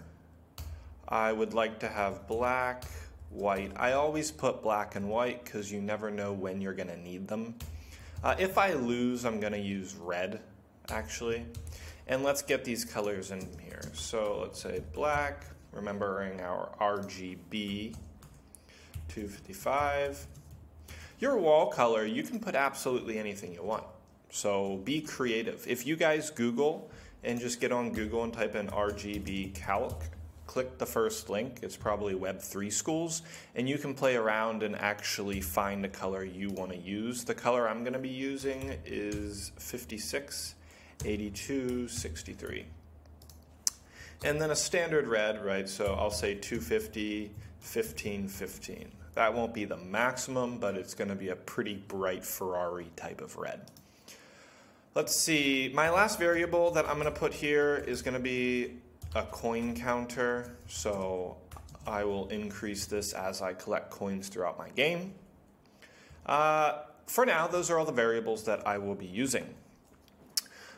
We will be using a font in our game. So I'm going to initialize my font.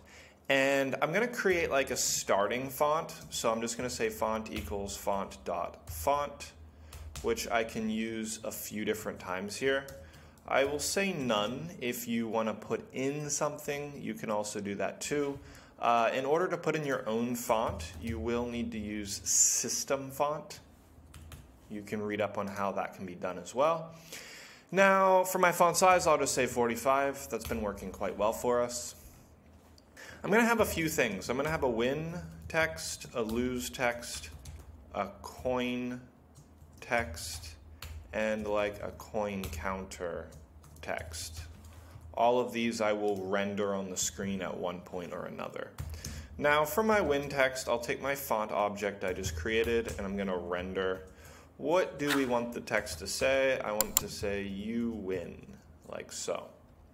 Remembering that we will put true here and then a color. So an actual color, let's actually create green, because if you win, that's usually a good thing. So red will say 15, green to 50, and blue will say 15. I will pop green inside there. If we lose, I would like to render out you, let's make it caps, lose. We'll say true, and we will say red. That was the color I produced earlier. Coin text and our coin counter, these are going to be white. I could store these in one together, like the past game, but as extra practice, I've put in two objects this time. So I will render out the coin text. All this is going to say is like coins. We'll say true. And then I want to use, not while, I want to use white. Very nice. And our last one we can render out on the screen. Here, I actually want my coin counter value, so I need to convert that to a string. And I just want my coin counter. True. And finally, white. There we are. Great. The new topic that I introduced for this project was actually music, how we get music in this game. So in this next part, I am going to include my music. So I need to activate the mixer, which allows us to use sound in Python. I would like to have a background music, so in order to get this, we can say mixer music load.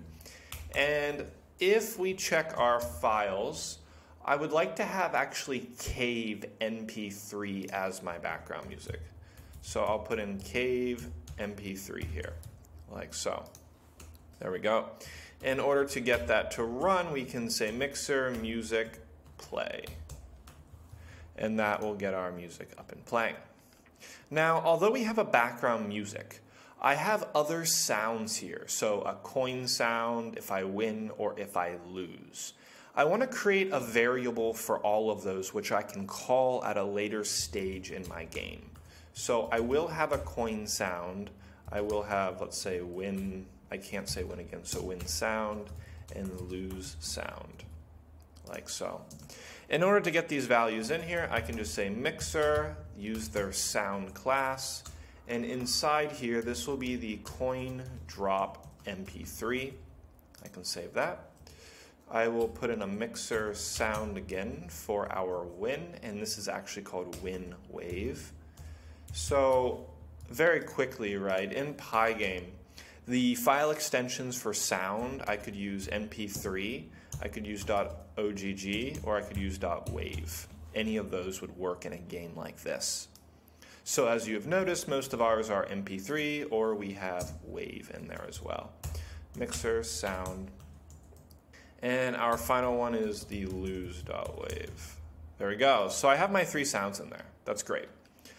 Now, although if you click play, we don't have our game loop, so we're not going to see anything or hear anything for that matter. Let's create our initial game settings. So we always have our width, we always have our height. I'm going to throw an FPS in there. And let's call the width of our game, I'm going to put that at 700. I'm going to put the height at 500. My FPS, I want it to update cleanly, so I'm going to start at 40. If I decide to increase that later, I can do so right here in this line. Now that we have those, we can move on to creating our screen object. So we will create our screen with our set mode, and inside here we will put our width and our height that we stated. I would like to have a title for this game, so our set caption, and let's call this, I don't know, Bitcoin miner course, like so. There we go. Let's create our clock, so time.clock. And then lastly, I'm just going to create my background object. So this will be an image that we have already going for us. And we can get that in by scaling the image and then loading the image. Our image is called background JPEG. That is what we want to be loading as our image. So in here I will state background JPEG. And then I would like to scale this to match the width and height of my screen. So I can put in my variables like so. Brilliant. So we have all the variables we really need here at the top. All the constant variables, my fonts with our objects, our sounds, and then our game settings, which is great. At this stage, I will actually go to the bottom and I'm going to create our loop. So let's do this 2 ways. I'll say run equals true, and then let's say while run, as we have, and we will create our initial event. So for every event in event, I want to get them all. If the event type is equal to a quit event, I would like to quit, and I would like to set run to now equal false, like so. Now, when you die, I don't want the game to actually close. I want the window to stay open. So in order to do this, the easiest way is I could create another variable on the outside here, and I could say end. And let's say end is initially set to false. The game hasn't ended yet. So inside here, I'm actually going to say if end is not equal to true, then our game hasn't ended. It should stay on the screen. And what this is going to allow us to do is it's going to allow us to reset the game if your player dies. If we don't have something like this in the game, our window will just close once we die. We don't want that to happen. So I'm going to say if end is equal to true.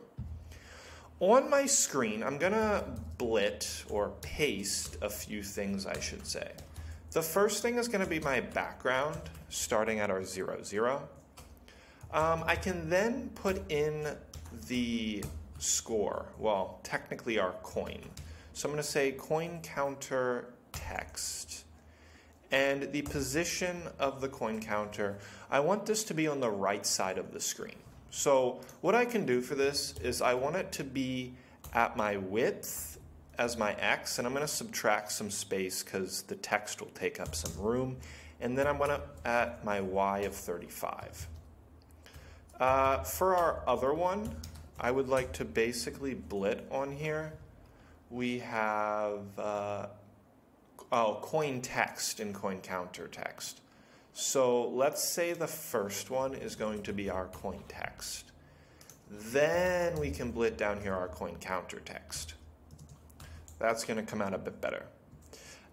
This will be to the right side of the coin text, so I can say width minus 50 this time, and it's going to have the same y. Great. So we've blitted our first 3 starting points to the screen. Now, the last stage I'll do here is I will just update my display, and we will say clock.tick. This time I can say FPS because we have our variable. Let's give this a whirl and see what our output is going to be currently. Brilliant.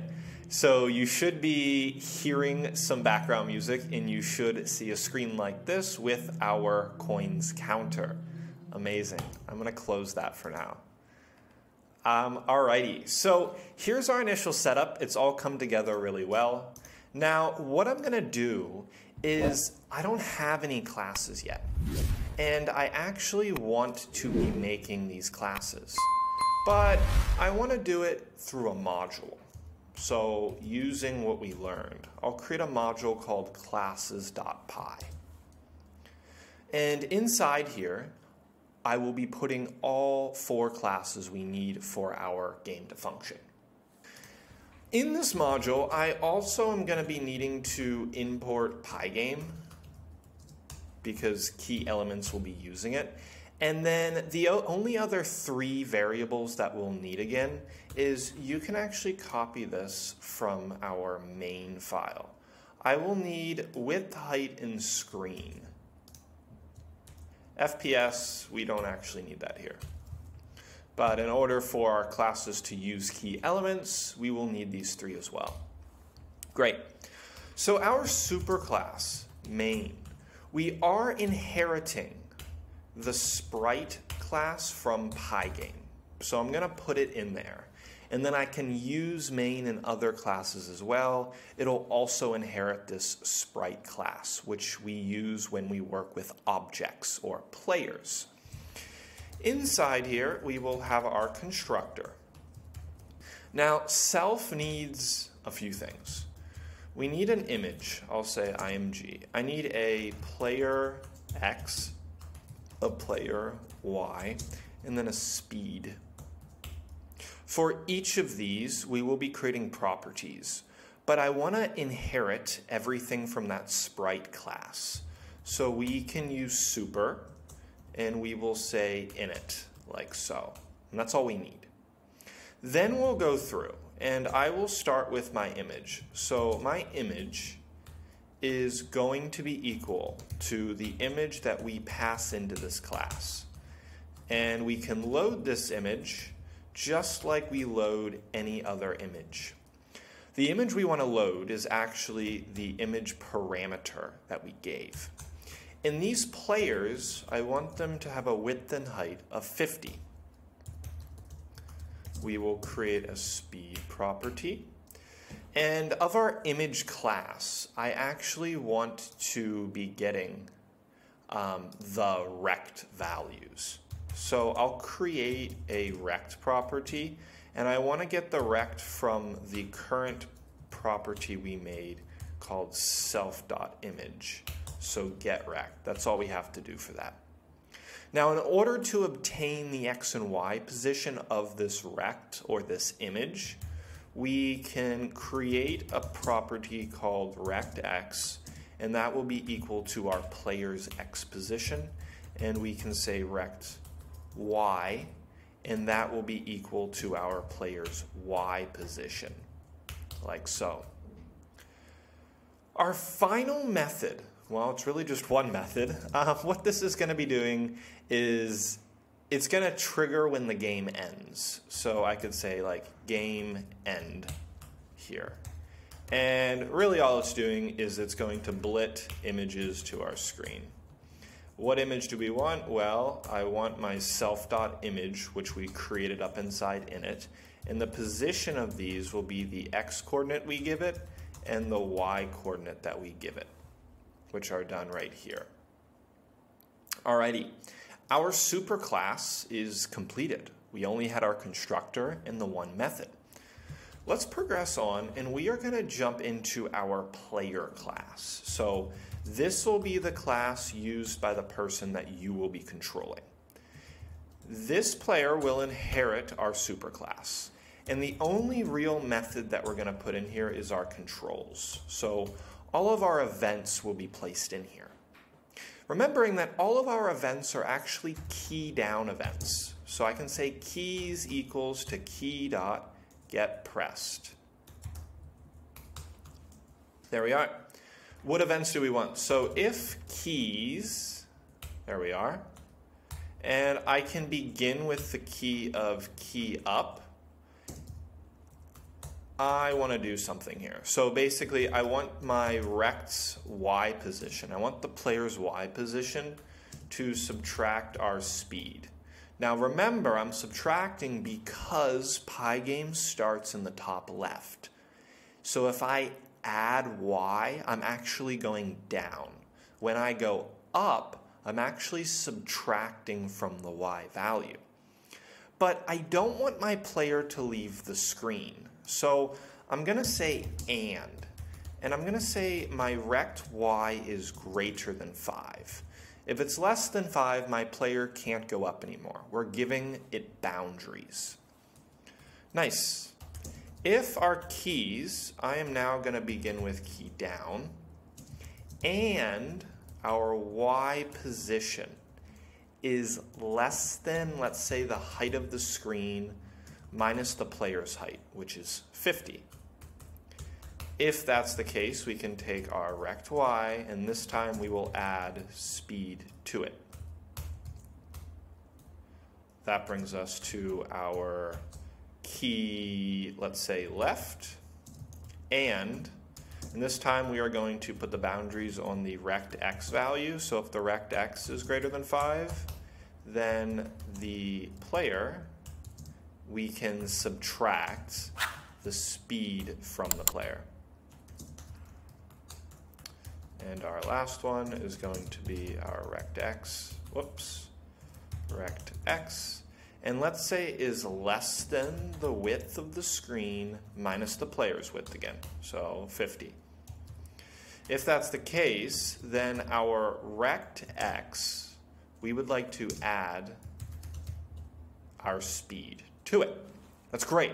That's all we really needed for our player. It'll be using the superclasses method as well as the player method control. Alrighty. We actually have 3 more classes. So 4 children classes, 1 superclass. In our next class, we need a class for our enemy, remembering that our enemy will be constantly moving on the screen. So it'll always be moving between 2 points.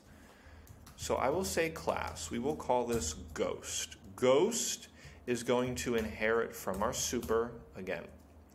And I need like a local variable. So it's called a flag. And I can change the value of this flag. And this initial starting point, let's just create a variable called direction. And I will say direction is equal to left. So I'll be able to change this between left and right. And if the direction equals left, I want the ghost to be moving to the left. If it's equal to right, it's going to move in the opposite direction. I can now create a method called update. And update will only take self. And we can say if the rect X of this player is less than or equal to 250, then what we want to do is we want to say the direction that we just made is basically equal to right. Else the direction, the self direction is equal to left, like so. That's it. Now, outside of the initial condition, that's going to run and it's going to check what the direction equals. What I can do now is I can make a condition, and I can basically say if that direction is equal to left, which is the starting value, then the rect x position, we want it to be moving to the left, like so. Else, we can just take our previous value and our ghost is going to be going to the right. So our condition runs, if the x position of our ghost is less than or equal to 250, the direction should be right. Else, it'll be left. As long as our direction is left, we are going to move left, which is happening here. If we're not moving left, we will be moving right. And this will allow for continuous motion the entire time in our game. That's it. Alrighty, our final two. Our next class we will actually create will be called coins. Coins does not need to inherit from the super because we don't actually need anything from the super. But we do inherit from the Pygame sprite class. I will create a constructor inside here. And all we need is like a coin X position and a coin Y position. So where are we going to be putting them on the screen? And because we are inheriting that sprite class, I am going to use my super function. For each coin, I need to create a hitbox, a rect for that coin, so we know when we collide with it. To do this, I will create a property called self.rect, and this is equal to the Pygame class rect. Now, the x and y are our parameters. Coin y, there we go. The width and height of this coin, I want them to be quite small, so 25, 25. Now we'll need an image. So I can go transform, scale, image, load. What image do we want to load? Let's check. It is going to be $.png. This is the image we want. So $.png will be in there. So I can actually put as a string $.png. Now for the actual value of the coin. So 2525 is like the imaginary hitbox behind it.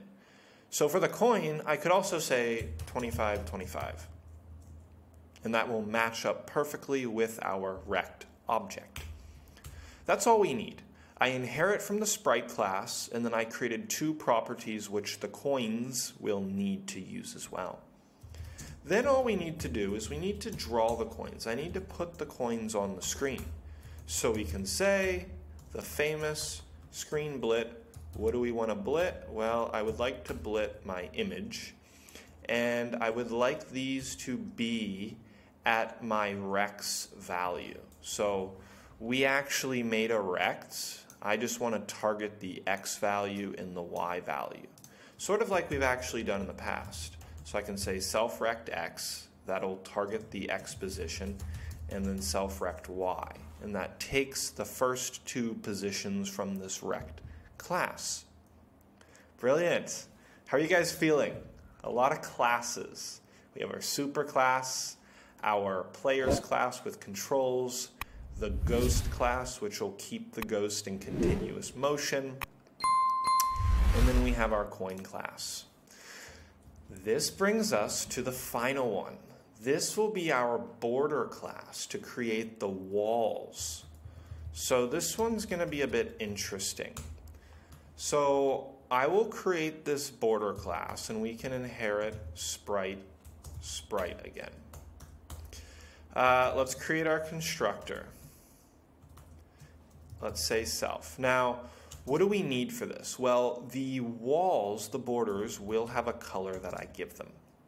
We need to know where each wall is going to go, so their location.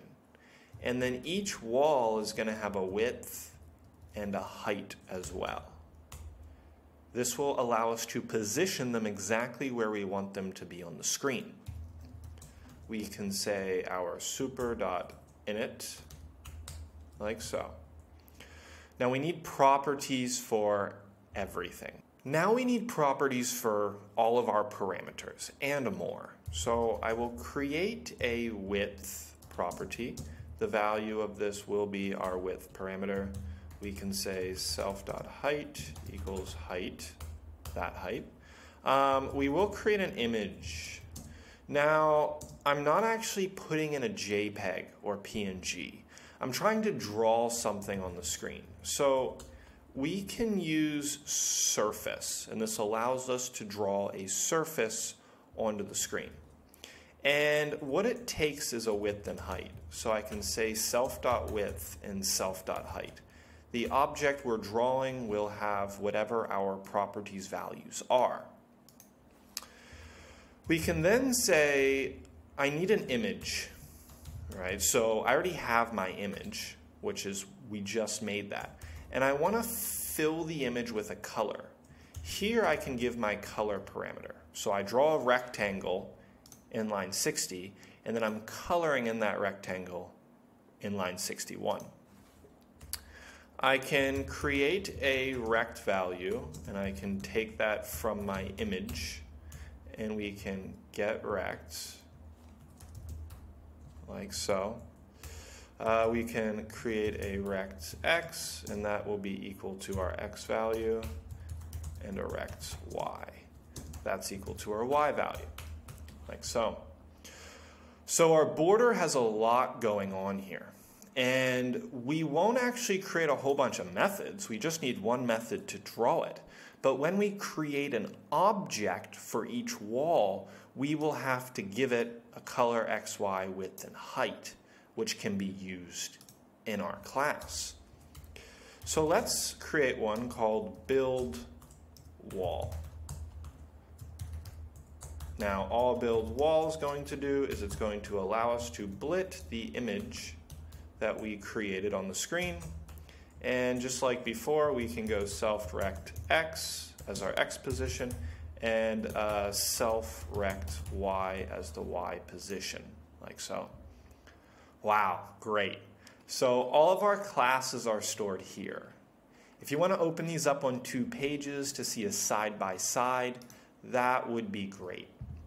Now that I'm kind of done with my module that I've made, I'm going to go back to my main module because the rest of everything will happen in here. After Pygame, I need to import the module I just made. So I can do that like so. Great. We can jump down now. We have everything going for us. We want to create our objects. So the objects we need, I initially need my player. And he will go to the player class. Now our player class takes an image, which if we check our images, I believe it'll be minor, not minor. Minor PNG. And then we need a starting point for this minor. I want him to start in the top left, and it can have a speed of 8. Right? So I have my image, we have the starting position, and we have a speed. Then I can create one for Ghost, and we can use our Ghost class. Now, for our Ghost image, we will have our Ghost PNG. That is who I want that player to be. The starting point will be 600 and 200, and we can have a speed of the Ghost for 5. If you want to make it harder, increase your speed. And then, let's see, our coins. I'm going to need a bunch of coins. But before I even get to the coins, what's the goal? We're trying to get to that Bitcoin wallet. So I'll actually create an object called Bitcoin wallet. And this is going to be equal to a player as well. It won't be moving, but it's still an object on our screen. This one is called Bitcoin PNG. So I'm going to put in here, and I'm going to say bitcoin.png, like so. I want this wallet to be in the bottom right. So let's go all the way X, let's say Y, pretty much to the bottom, with a speed of 0. It's never going to move. Alrighty, so our 3 objects are here. Now comes the very tedious part, which I would love for you guys to be trying on your own. So I'll do one wall, and then the other ones you will have to put at the point in your game where you want them. So design your game. So if we create one like wall 1, and that's equal to our border class.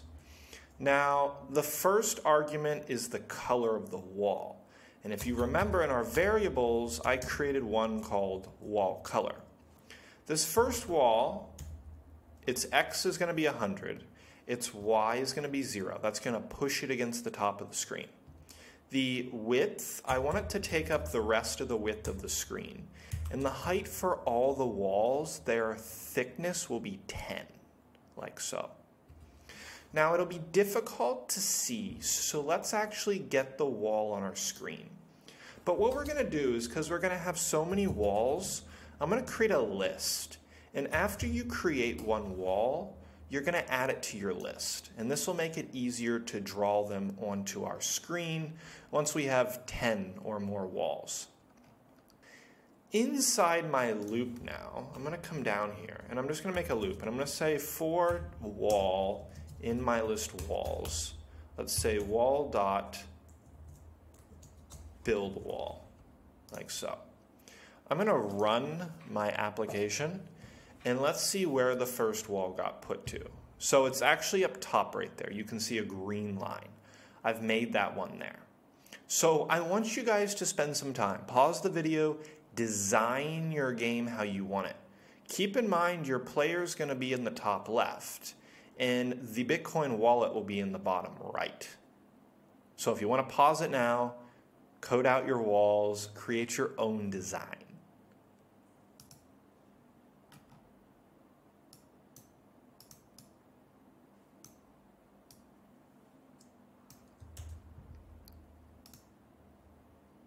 Okay, to save some time, I have actually already spent a good chunk of time programming exactly where I want my walls. All of them are inside my list. When I run my game now, I am going to see all of those walls. There we go. That's the exact setup that I had in the slides, and this is what I went for, and I decided on. If you guys have something else, which you should, it should look awesome too. I'm going to close out of that. Okay, if you're struggling, okay, so remember, like, if I'm going to make a comment here, and I'm going to say wall equals border class. We have a color. We have an X position of the wall, a Y position, and we have a width and a height. And that's what each of these values corresponds to, okay? If you ever forget what's supposed to go in your class, go back to your init and check. What do you have inside init? If you're using that class, that's what you need to give as your arguments. So let me close out. Okay, very nice. I'm going to go down here. Now we need to make our coins. So I can basically say here coin 1 is equal to our coins class. All we need to give is an X and Y position. But what I want is I want for these coins to be at random positions. So for my X, I'm actually going to say random. And I want it to be randomly anywhere from, let's say, starting at an X of 50, let's go up to the width of the screen minus the width of the coin. And then for my Y position, I'm pretty much going to do the same thing, but this time I'm going to say height minus 20, like so. I can take those and I'm going to make, let's say, about 8 coins. Like so. And all you need to do is go down and change the value of your coins. So coin 2, coin 3.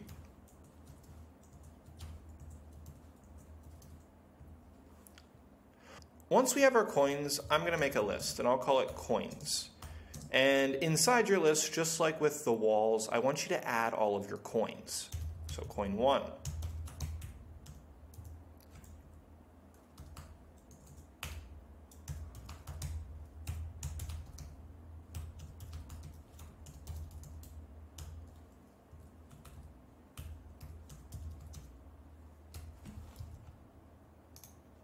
There we are. I have all my coins in my list, which means we can return to our while loop, and we can create a for loop to draw these coins on our screen. Let's return, and after we drew the walls, I can basically say for every coin in my list coins, we want to take that coin and I want to draw that coin. I'm going to run the program. There we go. All of our coins at a random position for us to collect. Amazing. Okay, I'm going to close out here. Trash the terminal. Let's get some players on our screen. So I'm going to take my player object that I made and I'm going to call the controls method, and that'll get him there. I can say ghost, and I can call the update method we made for our ghost. This is really good. And at the end of our if, I'm going to say player.gameEnd, call that method, and I will say player, no, not player, I want to say ghost.gameEnd. Let's just make sure the spacing is good for this, like so.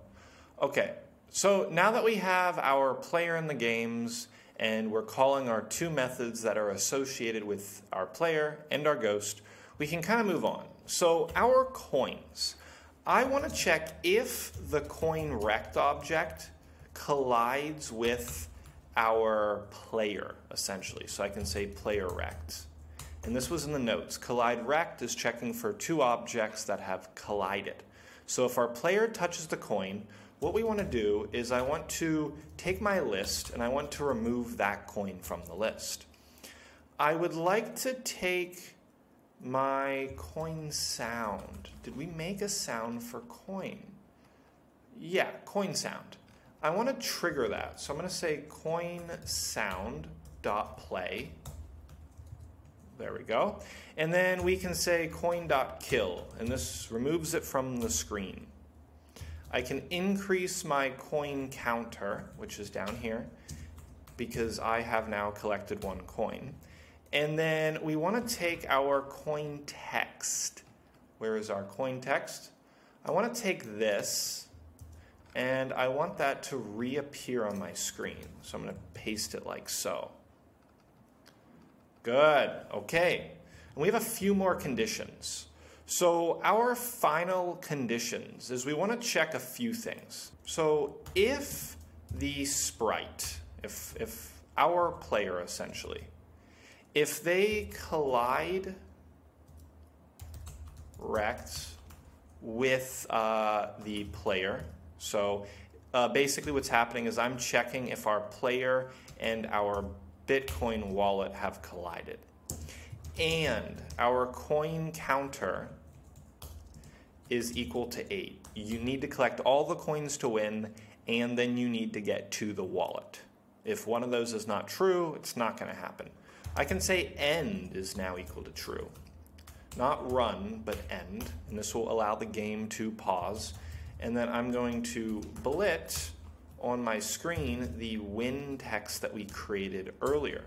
And I can put this kind of right in the middle. Our last one is I would like to play the sound as well. Very, very nice. I'm going to give this a quick try. There we go. Let's see if my player is working. So my ghost is having a glitch. I'll need to address that. Coins are working how they should, though. We don't have conditions for touching the walls yet. So let's fix that. First thing first, my ghost, something very strange is happening. So I'm actually going to go back to my classes. And we're going to go to ghost. So let's see here. Let's see. Direction is left. We have our update. If is less than, our direction is right. Else, self-direction left. No. Let's change this. Let's change this. Let's make another if. Let's say if our rect x is greater than or equal to the width of the screen minus the ghost's width, then the direction will become left. There's no else. Let's give that another play and see what happens with the ghost this time. Yeah, okay, it's running. Very nice. So that is all fixed. Great. I will go back to our main. Now in our main, we've pretty much done everything we need to. There's just a few more things. If we touch the walls or the ghost, we pretty much die. So I need to create a condition, and I'm going to check if the sprite collide rect, and inside here I'm going to put player and ghost. So if those two touch. Now here's where it's going to get long. Or sprite collide rect. If our player and wall 1 touch.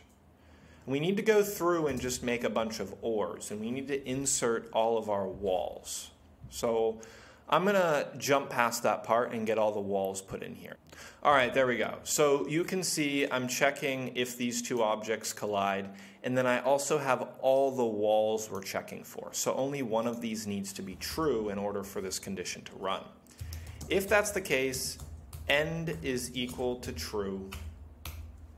Screen, we want to blit the lose text, and I will put this at the same rough area. So let's say that and 325, and then we are going to play lost lose sound.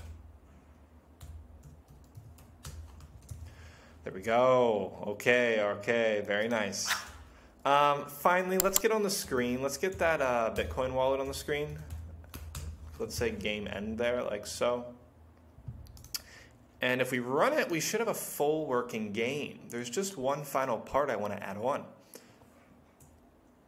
Coins going up. Maybe bit lagging, I can fix that. If I touch a wall, I lose. I got my lose text. Nothing's happening. It's just frozen on the screen, which is it's a good first step. I want to now reset the game to its original state. So that would be the final touch there. First thing I'm going to do is my FPS. Where is my FPS? I'm going to bring that down to like a 30. It's not an action game. It's fine on 30. We can come down to our bottom now, and I'm going to put an else. And this else goes with our condition for if end. I have an else in here. I'm just going to reset end, and I'm going to say end is now false. I'm going to say our coin counter is back to 0.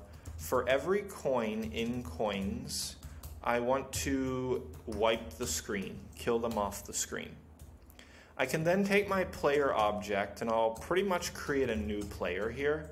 So you will put in the same exact information as our arguments as we had before. So 35, 50, 8 for our speed. And then I want it to basically delay. I don't want it to instantly happen. So I can just say time delay. It's going to kind of pause the game for a second. For 3 seconds to be exact. All right, before I give my game a final run, the last thing I want is I need to reset the counter. I've reset the counter, but I want that to reflect in the font as well. So let's go up and let's actually take the coin counter text, and I will just put that in here before our delay. Quick overview, we have our else, our conditions for the winning. Oh, let's add win sound. I should have win sound here. There we go. And the rest of our loop. Okay. Our final game run. Let's give it a check. Play the game a little bit. All right, I'll go through the course. I'd like to get at least one coin here. Oh, this will be tricky. Oh, got it. One coin. Okay. I will wait here for the ghost to touch me. And then our game will, there we go. We lose. Okay, very nice. We reset and our coins reset as well. Okay, very nicely done, guys. I am so proud of how far we've come, and that was our final game. You should feel very proud. I will see you guys in the closing video.